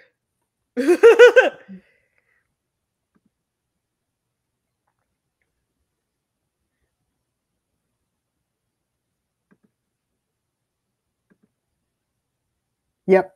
The second one especially. Okay. Yep. You got it. Okay. I'm just like, I mean, I love that he has this doctor on his team, but she definitely I think she's used to working with people that don't understand like okay, for instance, when I was in pharmacy school, there was this professor talking about their experience working with like the general public, which is most types of pharmacists end up being retail pharmacists. So that's with the general public. And this woman was like, the medication you gave me is no good. The doctor said that it would help me immediately. I've been taking it for a week now. It was like a certain type of antibiotic where you had to drink a ton of water with it. And so it was like, oh, so you're like, they're like, oh no, so your whatever infection or whatever is getting too bad. And it's like, yeah, and they're like, walk me through how you're taking it, because this requires like a whole glass of water. Like there's some types of medications where you have to drink water with it or it won't work, or salt or whatever. Like there are weird instructions. And she's like, So what I do is I take it with water, and they're like, yeah, but like, tell me like how much water? She's like a lot. And they're like, but how like much? Because everyone's version, It's she was different. filling a tub, putting the medicine in the tub, and then soaking in the tub. And so I think that when people are used to working with the general public, because she kind of Amelia Bedelia'd it, and that's fine. And it's not her fault, but it's just that I'm pretty sure that the way she's writing things is like in bullet point lists and just kind of like just stating things as they are because she's used to working with the general public is what it sounds like. Yeah, that makes sense. But I just felt, I felt like I got chastised. I'm like, damn, I'm all grown ass. No, I don't think so. I think she just like has to, also like coming from a clinician, which like I'm not a medical person and I don't have my doctorate, but like I am considered a clinician. We have to like record everything, every kind of interaction. So it's really easy, instead of being like, I emailed the client and I told them this, and this is the summary of it. It's so easy to be like, I emailed the client, see below, and then you just copy and paste it over into the note. And then you don't have to explain that. I did remind them about this. I did go over instructions with that, and here's the proof of it. Like, it's so much easier just to email, like just to copy and paste the email over. Yeah. I think someone's just sending song lyrics in the comments. I'm like, I don't know what's going on here. But anywho, I have a question. What is the limit for enemies to lovers? Like, what makes it impossible for them to become lovers? Abuse. Yeah. I mean, writers have done it, so I'm not saying... also dark romance. Like, if you're in the dark romance genre, that's fine, because that's like more like fantasy, not fantasy, but like sexual fantasy type stuff. Yeah. But yeah. So we're going to assume you're not writing a dark romance, because if it's dark romance, kind of anything goes. So if it's just like a regular romance, if there's abuse, it's any form of abuse, it's going to be hard to come back from that. Which some, they did that in ACOTAR. They did that in what's it called? Six of Crows. There are popular books where so there are popular books where they do it, and so some people are okay with it, but in from a like an actual understanding of romance and how it's supposed to be written, you're not supposed to, because it's supposed to be a romantic fantasy, and it's not romantic to abuse someone. So if physical abuse, sexual abuse, emotional abuse. I mean, obviously, if they're enemies, financial is another one that is bad. Like, I'm just gonna hold on to your money, right? Well, you can't spend it on that. It's like, what? And obviously, it's enemies to lovers, so they're probably gonna not like each other and say mean things to each other. But there's a difference between being like "fuck off" and like emotional abuse, like saying very damaging things. And the only time that I personally think like violence at the start is okay is if they are enemies in like a battle. Like one's like a soldier for this side and the other's a soldier for that side. So they're, they're in battle and they're fighting. Like a situation. It definitely works better for fantasy, I think. Exactly. I'm having a hard time like I think when people say like enemies to lovers in contemporary romance, I feel like it's more of like a rivals to lovers, or like competitive people to lovers, or something, or mild annoyance. Or there's the bully romance, which I fucking hate, and that's I don't like romance. those. Don't do it, please, unless you're writing dark romance. Then whatever. Will a first draft always be full of plot holes? I hope not. I don't think so. If you outline, you should have very minimal plot holes. It's not a fail-safe. Like, you still might find plot holes as you write. But it shouldn't be like filled with, like, the foundation of your work should be. If it's looking like Swiss cheese, then I would create a new system. Because one second.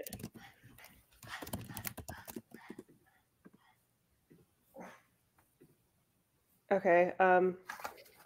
I agree. I prefer rivals to lovers, or I prefer dislike to lovers. Like, got off on the wrong foot to lovers. I do like a misunderstanding to lovers is nice when it's written well, because sometimes whenever it comes to a misunderstanding, it's just like, why doesn't anyone communicate, But I read a rom-com that was supposed to be enemies to lovers. That's how it was marketed. And the reason they were enemies is because this new guy joins the workforce and she thinks he's coming for her job. So she stands in front of him and eats his donut in his face. And I was just like, I hate this woman already. This is the dumbest, stupidest thing that I have ever fucking heard in my entire life. And I hated her through the whole book. It was so fucking like you are, this author's trying too hard. I ate his donut. She just stood there and ate it. And I was like, and then he ends up fucking her. I'm like, how are you attracted to this woman who's like 27 going on 7? Yeah. I know that one. Oh, I hated it. I don't know that one. I wanted to like it because it's yeah. I can't remember what it was called, to be honest. Oh, okay. I wanted to like it because it had like the love interest was South Asian, and it was like, they were traveling to India, and I was like, ooh, this sounds like really, really cool.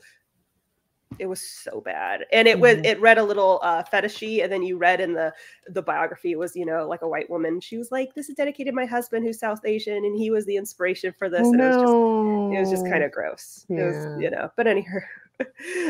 Okay, anywho, let's see the question. Have there been stories where it's lovers to enemies? Yes. I think the most obvious example, I don't know if this is like true lovers to enemies because I haven't actually seen it, but that one Star Wars movie with Padma and Anakin, like they were lovers, and then by the end he's a bad guy. I so don't know. Oh yeah. Yeah, you're right. No, you're right, because I remember Anakin becomes Darth Vader. I'm sorry, totally. Yeah. I haven't even seen it. I just, there have been stories though, but if you're asking if there's been romances, I think that would make it not count as it wouldn't be a romance if you did this in a romance. But you could do this in a non-romance. This happens all the time. What is the difference between rivals to lovers and enemies to lovers? So it's like the definition of what rivals is versus enemy. An enemy is like two people who like really hate each other. Rival is two people who are competing against each other for the same goal. So rivals to lovers would be like two people at the same job competing to get the promotion, or two people at school competing to become valedictorian. So you just got to look up the definitions. Okay. Some of y'all are unhinged. Is there another sister? We can mark off the unhinged chat in the. No, it's just like I'm not even dealing with this. Is there another system I can try besides outlining? Because usually you get halfway through an outline, something I wrote either isn't going to work or has to be changed in order for the story to work. No, that's just a normal part of having an outline. The outline is a guide for you. It's not a contract that you have to sign with blood. So it's okay if you get halfway through a story and you need to change something from your outline. That's totally fine. Then you can go back and reconfigure the outline. So, I mean, anything else that I were to describe besides an outline would just be writing the whole book and then having to rearrange the whole book. Yeah. Right. Or just a different format of an outline. Like a lot of alpha drafts are just long outlines, What say you? Yeah, I was just thinking of like, if the issue with having a whole bunch of plot holes in an outline doesn't have any consequence really, because I think that like it would just mean that you go back and move things around, whereas if you do that like with a whole manuscript, that's way more labor and like wasted time. So it's okay to have a bunch of stuff going wrong in your draft, because that's the messy part, and it's made for erasing and rearranging. So don't worry about that. That's okay. Right. Did she drink his milkshake as well? Honestly, there was a scene where she wanted to spy on him while he's at work. And so like, okay, I'm neurodivergent, so I'm awkward as hell. But like, we all know if someone's in another room and you want to spy at them, you just kind of like peer through the window or like peer through the door. She like was doing all this like crawling on the floor, crawling under desks. And people were like, what is she doing? And I know the author was going, look, she's so cute and quirky, but it wasn't. It was like, you're a grown ass adult acting like a fucking child. I could not. She was insufferable. I tend to get like the ick when somebody is an adult trying to act childish, like, and using like child logic and stuff like that. I don't know. Like, it's like, I'm just I quick tuck and roll. And it's like, I'm like a super spy. And it's like, I don't know. I just think it's like really kind of weird when adults pretend to be kids. Yeah, I really, it's a big problem in rom-coms where they try to make the female MC relatable to the female audience. Like, look, she's quirky, just like us. But instead, it's kind of like, you know what? I understand that you want to make her flawed and relatable, but I don't relate to a fucking idiot, you know? I don't relate to a sophomoric dumbass, you know? So it's like, I almost feel like, can we give your female audience credit for the fact that some of us have our lives a little bit together? You know, it's always like, I read this one book where I actually really liked the book. Like, I gave it 4 stars, which is saying something because I fucking hated the female MC. She was insufferable, but the male MC really carried the book. He was great. But by the end of the book, there's still no understanding for why he was attracted to her, because she did not have a single redeeming quality, not a single one. And they try to make like, oh, she's cute, she's a nerd, she just doesn't understand. But there were things where it was like, she's an adult, so she should know better. Like, the big thing that happened toward the beginning of the book is that she gets invited to a black tie event, but she doesn't own any dresses. The only dress she owns is a Lord of the Rings Halloween costume. So she wears that. She dresses like an elf to the black tie event, and then is shocked when everyone is staring at her and making fun of her and laughing at her. This is like getting into pick me territory, I feel like.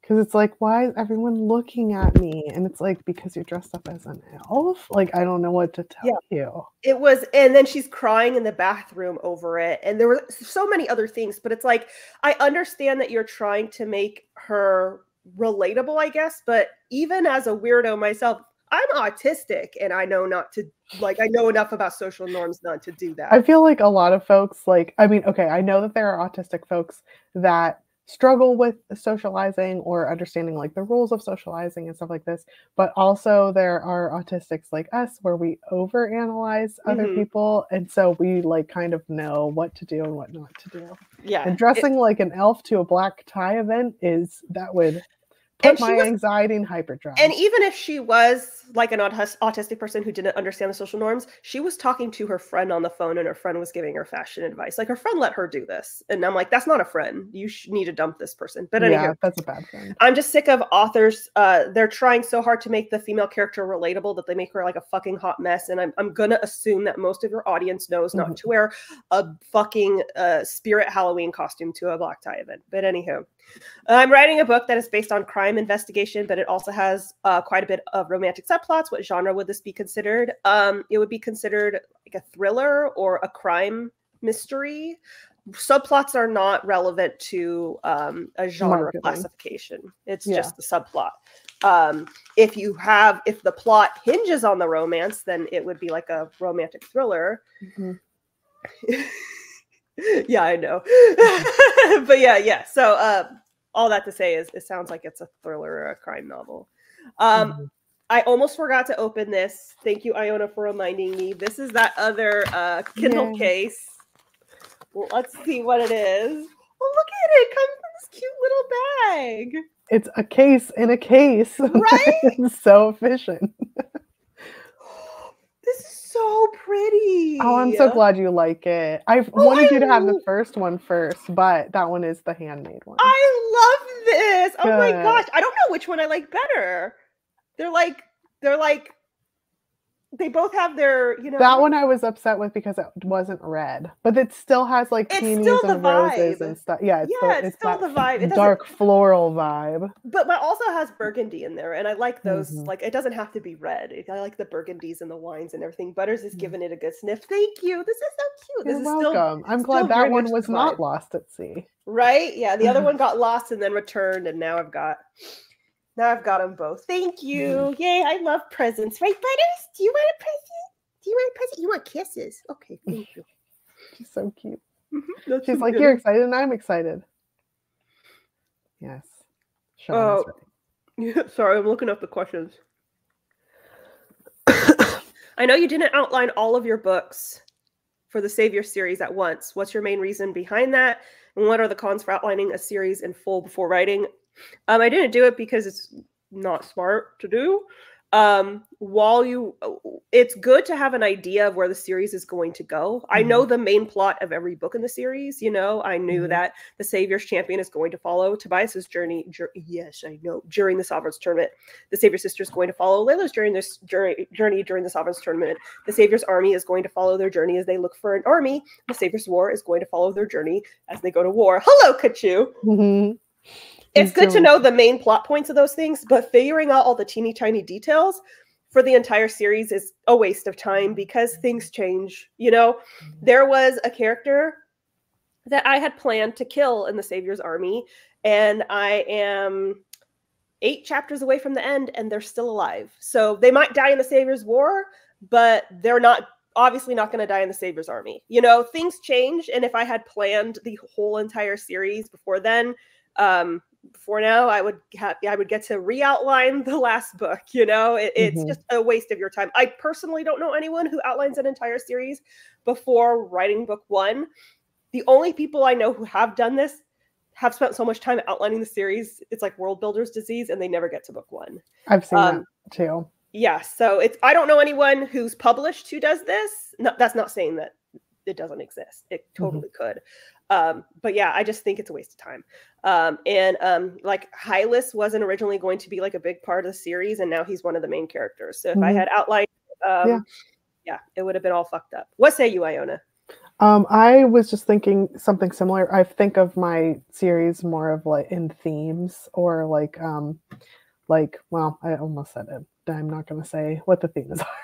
But like, for instance, the first one is like, my brother has died. And the second one, it's like this big entity has died. And then the third and fourth one are exploring. It's just like exploring different types of grief.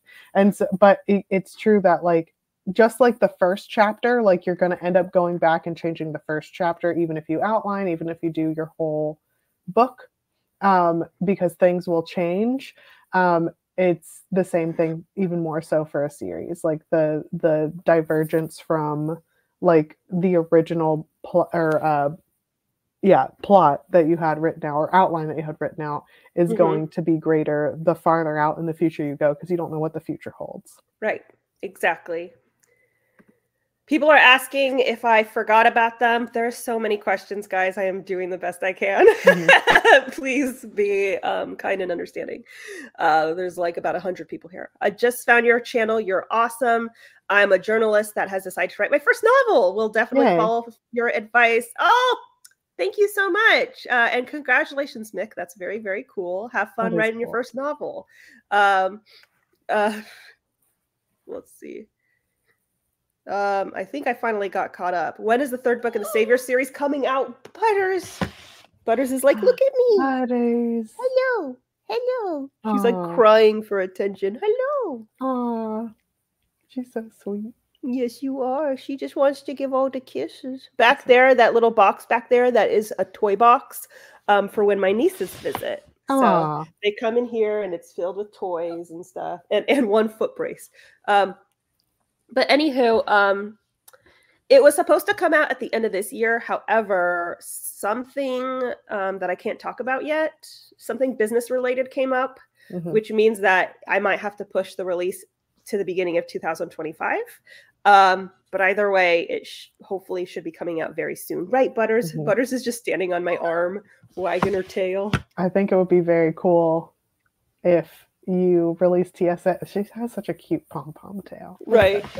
If you release TSA per usual on top of the very exciting thing. At the same time? Oh my gosh. That would be really... That would, I mean, RIP any kind of sleep you plan on getting, but like that would be very interesting. Like if you could do that, but also no pressure. Oh, hi. Hello. She's so funny. Please talk a bit longer. That's what we're doing. Let's see. She's saying that so that she doesn't have to type with melty fingers. Why are you crying? What? So cute. What? Can you guys hear her? Yeah, she's like, she's giving writing advice. What's going on? Everyone always talks shit about Chihuahuas. Look at this fierce, mean Chihuahua, guys. She's so mean. She's so mean. She's so mean with her kisses. Oh my goodness. Yes, you're so. No, you're not. You're a sweet little. Mwah. She has the sweetest little voice. Let's see. Speaking of blood contracts, how do you write a contract between two characters that may or may not have blood magic involved? Okay, so this is on you. You're the writer. Yeah, we cannot create the intellectual property for you. You gotta figure it out. That's you shouldn't want other people to figure out. This is the fun part of being a writer, is figuring out all of these cute things. So she is a sweet little baby. Yes, she is. She's just this is literally how she asks for belly rubs from me and Cliff. She does the thing until you do belly rubs, which I think is perfect. It's funny because most dogs lay down for belly rubs. She sits up. Like, it's right here. Yeah. Touch my tum-tum. It's funny.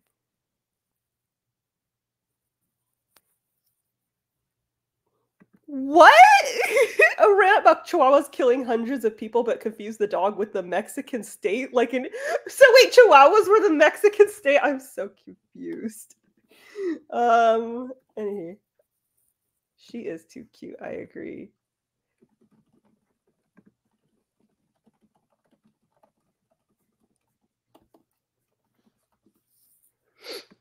She's the cutest. Sorry.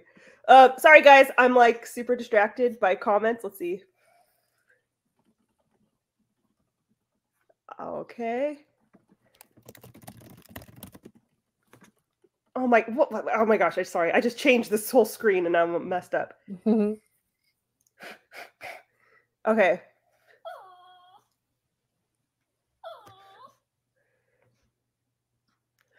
Oh, okay. Jay explained it. She thought that the dogs are killing people. Yeah, look at this ferocious beast. I'm going to kill. Oh my gosh, she's killing me. Yeah, because there's now I understand. Yeah, there's a territory in Mexico called Chihuahua. Yeah. Oh. So it's like, Chihuahua kill, or like in Chihuahua, such and such many people have died or killed or whatever. And it's like, wow. That's a ferocious. That's like Cujo level Chihuahua right there. Yeah, and this is Butter. She's like, I'm gonna kiss you to death. Yes, bingo card. Yeah, put that on the bingo card. Oh, okay. Yes, let's see. Do you think it's okay for someone trained in graphic design to make their own book cover, or is that like an editor editing their own book? Yeah, it's not like an editor editing their own book. It's a different skill. Graphic design is not the same thing as being a book cover artist. Yes. Okay, let me put it this way. All book cover artists are graphic designers, but not all graphic designers are book cover artists. That's a good way to put it. So if you are a graphic designer who has experience and skill in book covers, then you could totally do your own cover, and that'd be, super easy for you and like a huge save in money. But just because you're a graphic designer does not mean that you understand the publishing industry, what sells for book covers, the trends, what sort of stock photos to use, all that good stuff. So for example, I'm not a graphic designer, but I used to do photography. Excuse me. I used to do photography, and I have like a lot of knowledge with Photoshop. I still wouldn't trust myself to do a book cover because I don't, what was I going to say? I don't have the right knowledge for that. Sorry, I keep getting distracted by the comments. I'm covering them. But yeah, so if you're a graphic designer who has specialization in book covers, then you could totally do it yourself. But if not, you hire someone. What say you? I also agree that I know some really talented folks who have the skill to make their own book covers, and they're actually like professional looking, and they're good way of like I don't know, it's a good way of marketing their book. I've met like 2 people like that, but other than that, it's best to put your book baby in the hands of someone that'll help understand, like help you with like that skill that you don't have. It'll help it sell, because the cover is what people look at. Yeah, it's what sells the book. I feel dog hair all over my face. Mhm. So if I You keep doing that, probably do. yeah, Butters is in her It's shed always season. so embarrassing. Someone sometimes will be like, "Oh, look, there's an orb." And I was like, "That is 1,000% Kachu's hair just floating in the air." But I Just like floating. how you think. Like, So I have multiple videos on this. Definitely check them out. But basically, there are a zillion book cover designers out there. They're really easy to find on social media and Instagram. I think I follow like 8 different book cover artists on Instagram. The one that I use most often is Mibble Art. I use them for Shut Up and Write the Book, and I'm probably going to use them for the Savior's Army. But obviously, it's totally up to you who you decide to use. I just recommend Mibble Art. I do have an affiliate link for them. I'll leave it in the comments. I recommend them because they are super affordable. Because like I mean, I had one book cover package that was like $800, and then with Mibble Art was like 150, and the quality with the Mibble Art one was better. So you know, so yeah, I recommend them. They're a lot more affordable, and they're what probably the easiest artist I've worked with. Like nice. just, and they were really, really fast. So here we Good. go. That's an affiliate link, which means I get a commission. But that being said, I would not be recommending them if I didn't actually like them, because I'm not recommending Demonza. No. And they offered me an affiliate link, and I said nope, because I fucking hated them. That was So a bad time. Yeah, we both worked with Demonza, and we both did not like them. Anywho, do you want to do one more sprint? Yeah, sure. That sounds good. That'll take us right to the end. Look at us being all productive and shit. Right? And like, you did so much shit today. I did so much shit today. And then we're going to do 3 sprints. What craziness is this? It's been a while since we've done that. Oh my goodness. Butters, wait. Hi, buddies. You didn't bring the ball back to me, so I can't throw it. She has this ball, but she doesn't like this ball. Oh, I get it. She likes the one that's like pink and blue, I feel like. She likes the ones that are funky. Yeah. Yeah. She needs the funk. She needs the... Oh, look, you're not even going to bring it back to me. Not even going to bring it back. She's like, no one deserves this trash. Right? Okay. That's but so anywho. All right. Setting the timer, 20 minutes. Oh my... You see her? Okay. What? You want me to get another ball? Is that what you want? She's like, read my mind, mother. You want me to get another ball? Okay. All right, guys. 3, 2, 1, go.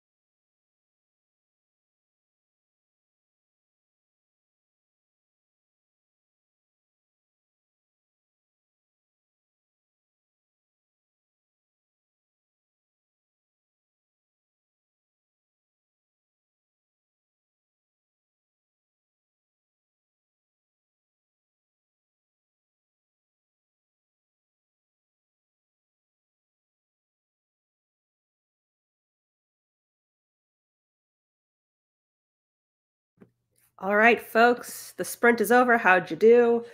I did a lot of mundane things, checked my email, got the mail, started working on stuff I can't talk about, that sort of thing. How about you, Iona? You're muted. I even clicked the unmute button, but never mind. I didn't It check said, to see fuck my- you. Yep. I planned a bunch of stuff for the rest of the week because it's a really busy week. Mhm. And the bulk of it was like this weekend and then today and tomorrow. So we're almost there. But so I was able to plan out everything, and then I was able to edit a video to add like subtitles to it and cut out the dead spots of it for haunted monster doll post that I'm gonna make tomorrow with Carson. Amazing. We love to see it. Yeah. I got the mail and my Etsy order came in. I ordered that bracelet for, so many things happened lately, and I was like, I need a little reminder, I'm so excited. This is like the second Etsy thing you get to open. Right? At That's first fun. it was like the Haley thing, and then, that Mhm. meeting that I had recently. So I got Mhm. myself a little reminder. It's a little bracelet, and it says, remember who the fuck you are. I'm Jenna fucking Moreci. So let me put it on. I love that. Yeah. And I have it facing me so that I can look at it and be like, Nice. yeah, I was about to say what I'm doing that I shouldn't say, but I'll tell you about it in DMs. But anywho, guys, that is it for the stream. Iona, where can everyone find you? You can find me on Instagram and TikTok under @creepycore and folklore. You can check out my website, creepycoreandfolklore.com, if you want to set up a crystal ball reading. You can also get merch and stuff there. Oh, it looks so good on your wrist. It looks really good. Thank you. You can also get my book Ashes if you're interested in dark fantasy and an allegory for living with PTSD. And that's available on Amazon in ebook and paperback versions, and on Audible as an audiobook. I think that's everything. Go buy the book because it's really, really good. And because I said so. So, you can follow me here on YouTube. Please subscribe and ring that bell. Oh my goodness, Butters. I know. Also follow me on Instagram and TikTok, especially if you want to see more of this little princess. Oh, we know. Say hello, Butters. Say hello. What a perfect baby. Yeah. Because I share stuff about Butters all the time on Instagram because you're a baby. You can buy all my books at all major retailers and get my merch. It's on sale for 15% off with code folklore. I know, Butters. There's Butters merch if you wanna celebrate Butterball. Yes. she's going nuts. Oh yeah. Also remember to like the stream. Yes, like the stream, and we will be back on Monday. Matt might be joining us. Ooh, it will that's depend fun. on his schedule. Oh my goodness. He's fun. She is so funny. Oh, also, this past Wednesday is when I got to be interviewed on Jenna's channel. So if you haven't watched the interview, you totally should. It was really, really fun. And we will be streaming again on Monday, and then in 2 days, I know you just licked right up in my mouth. In 2 days, I will have a new video go live. It'll be a short one, but a necessary one.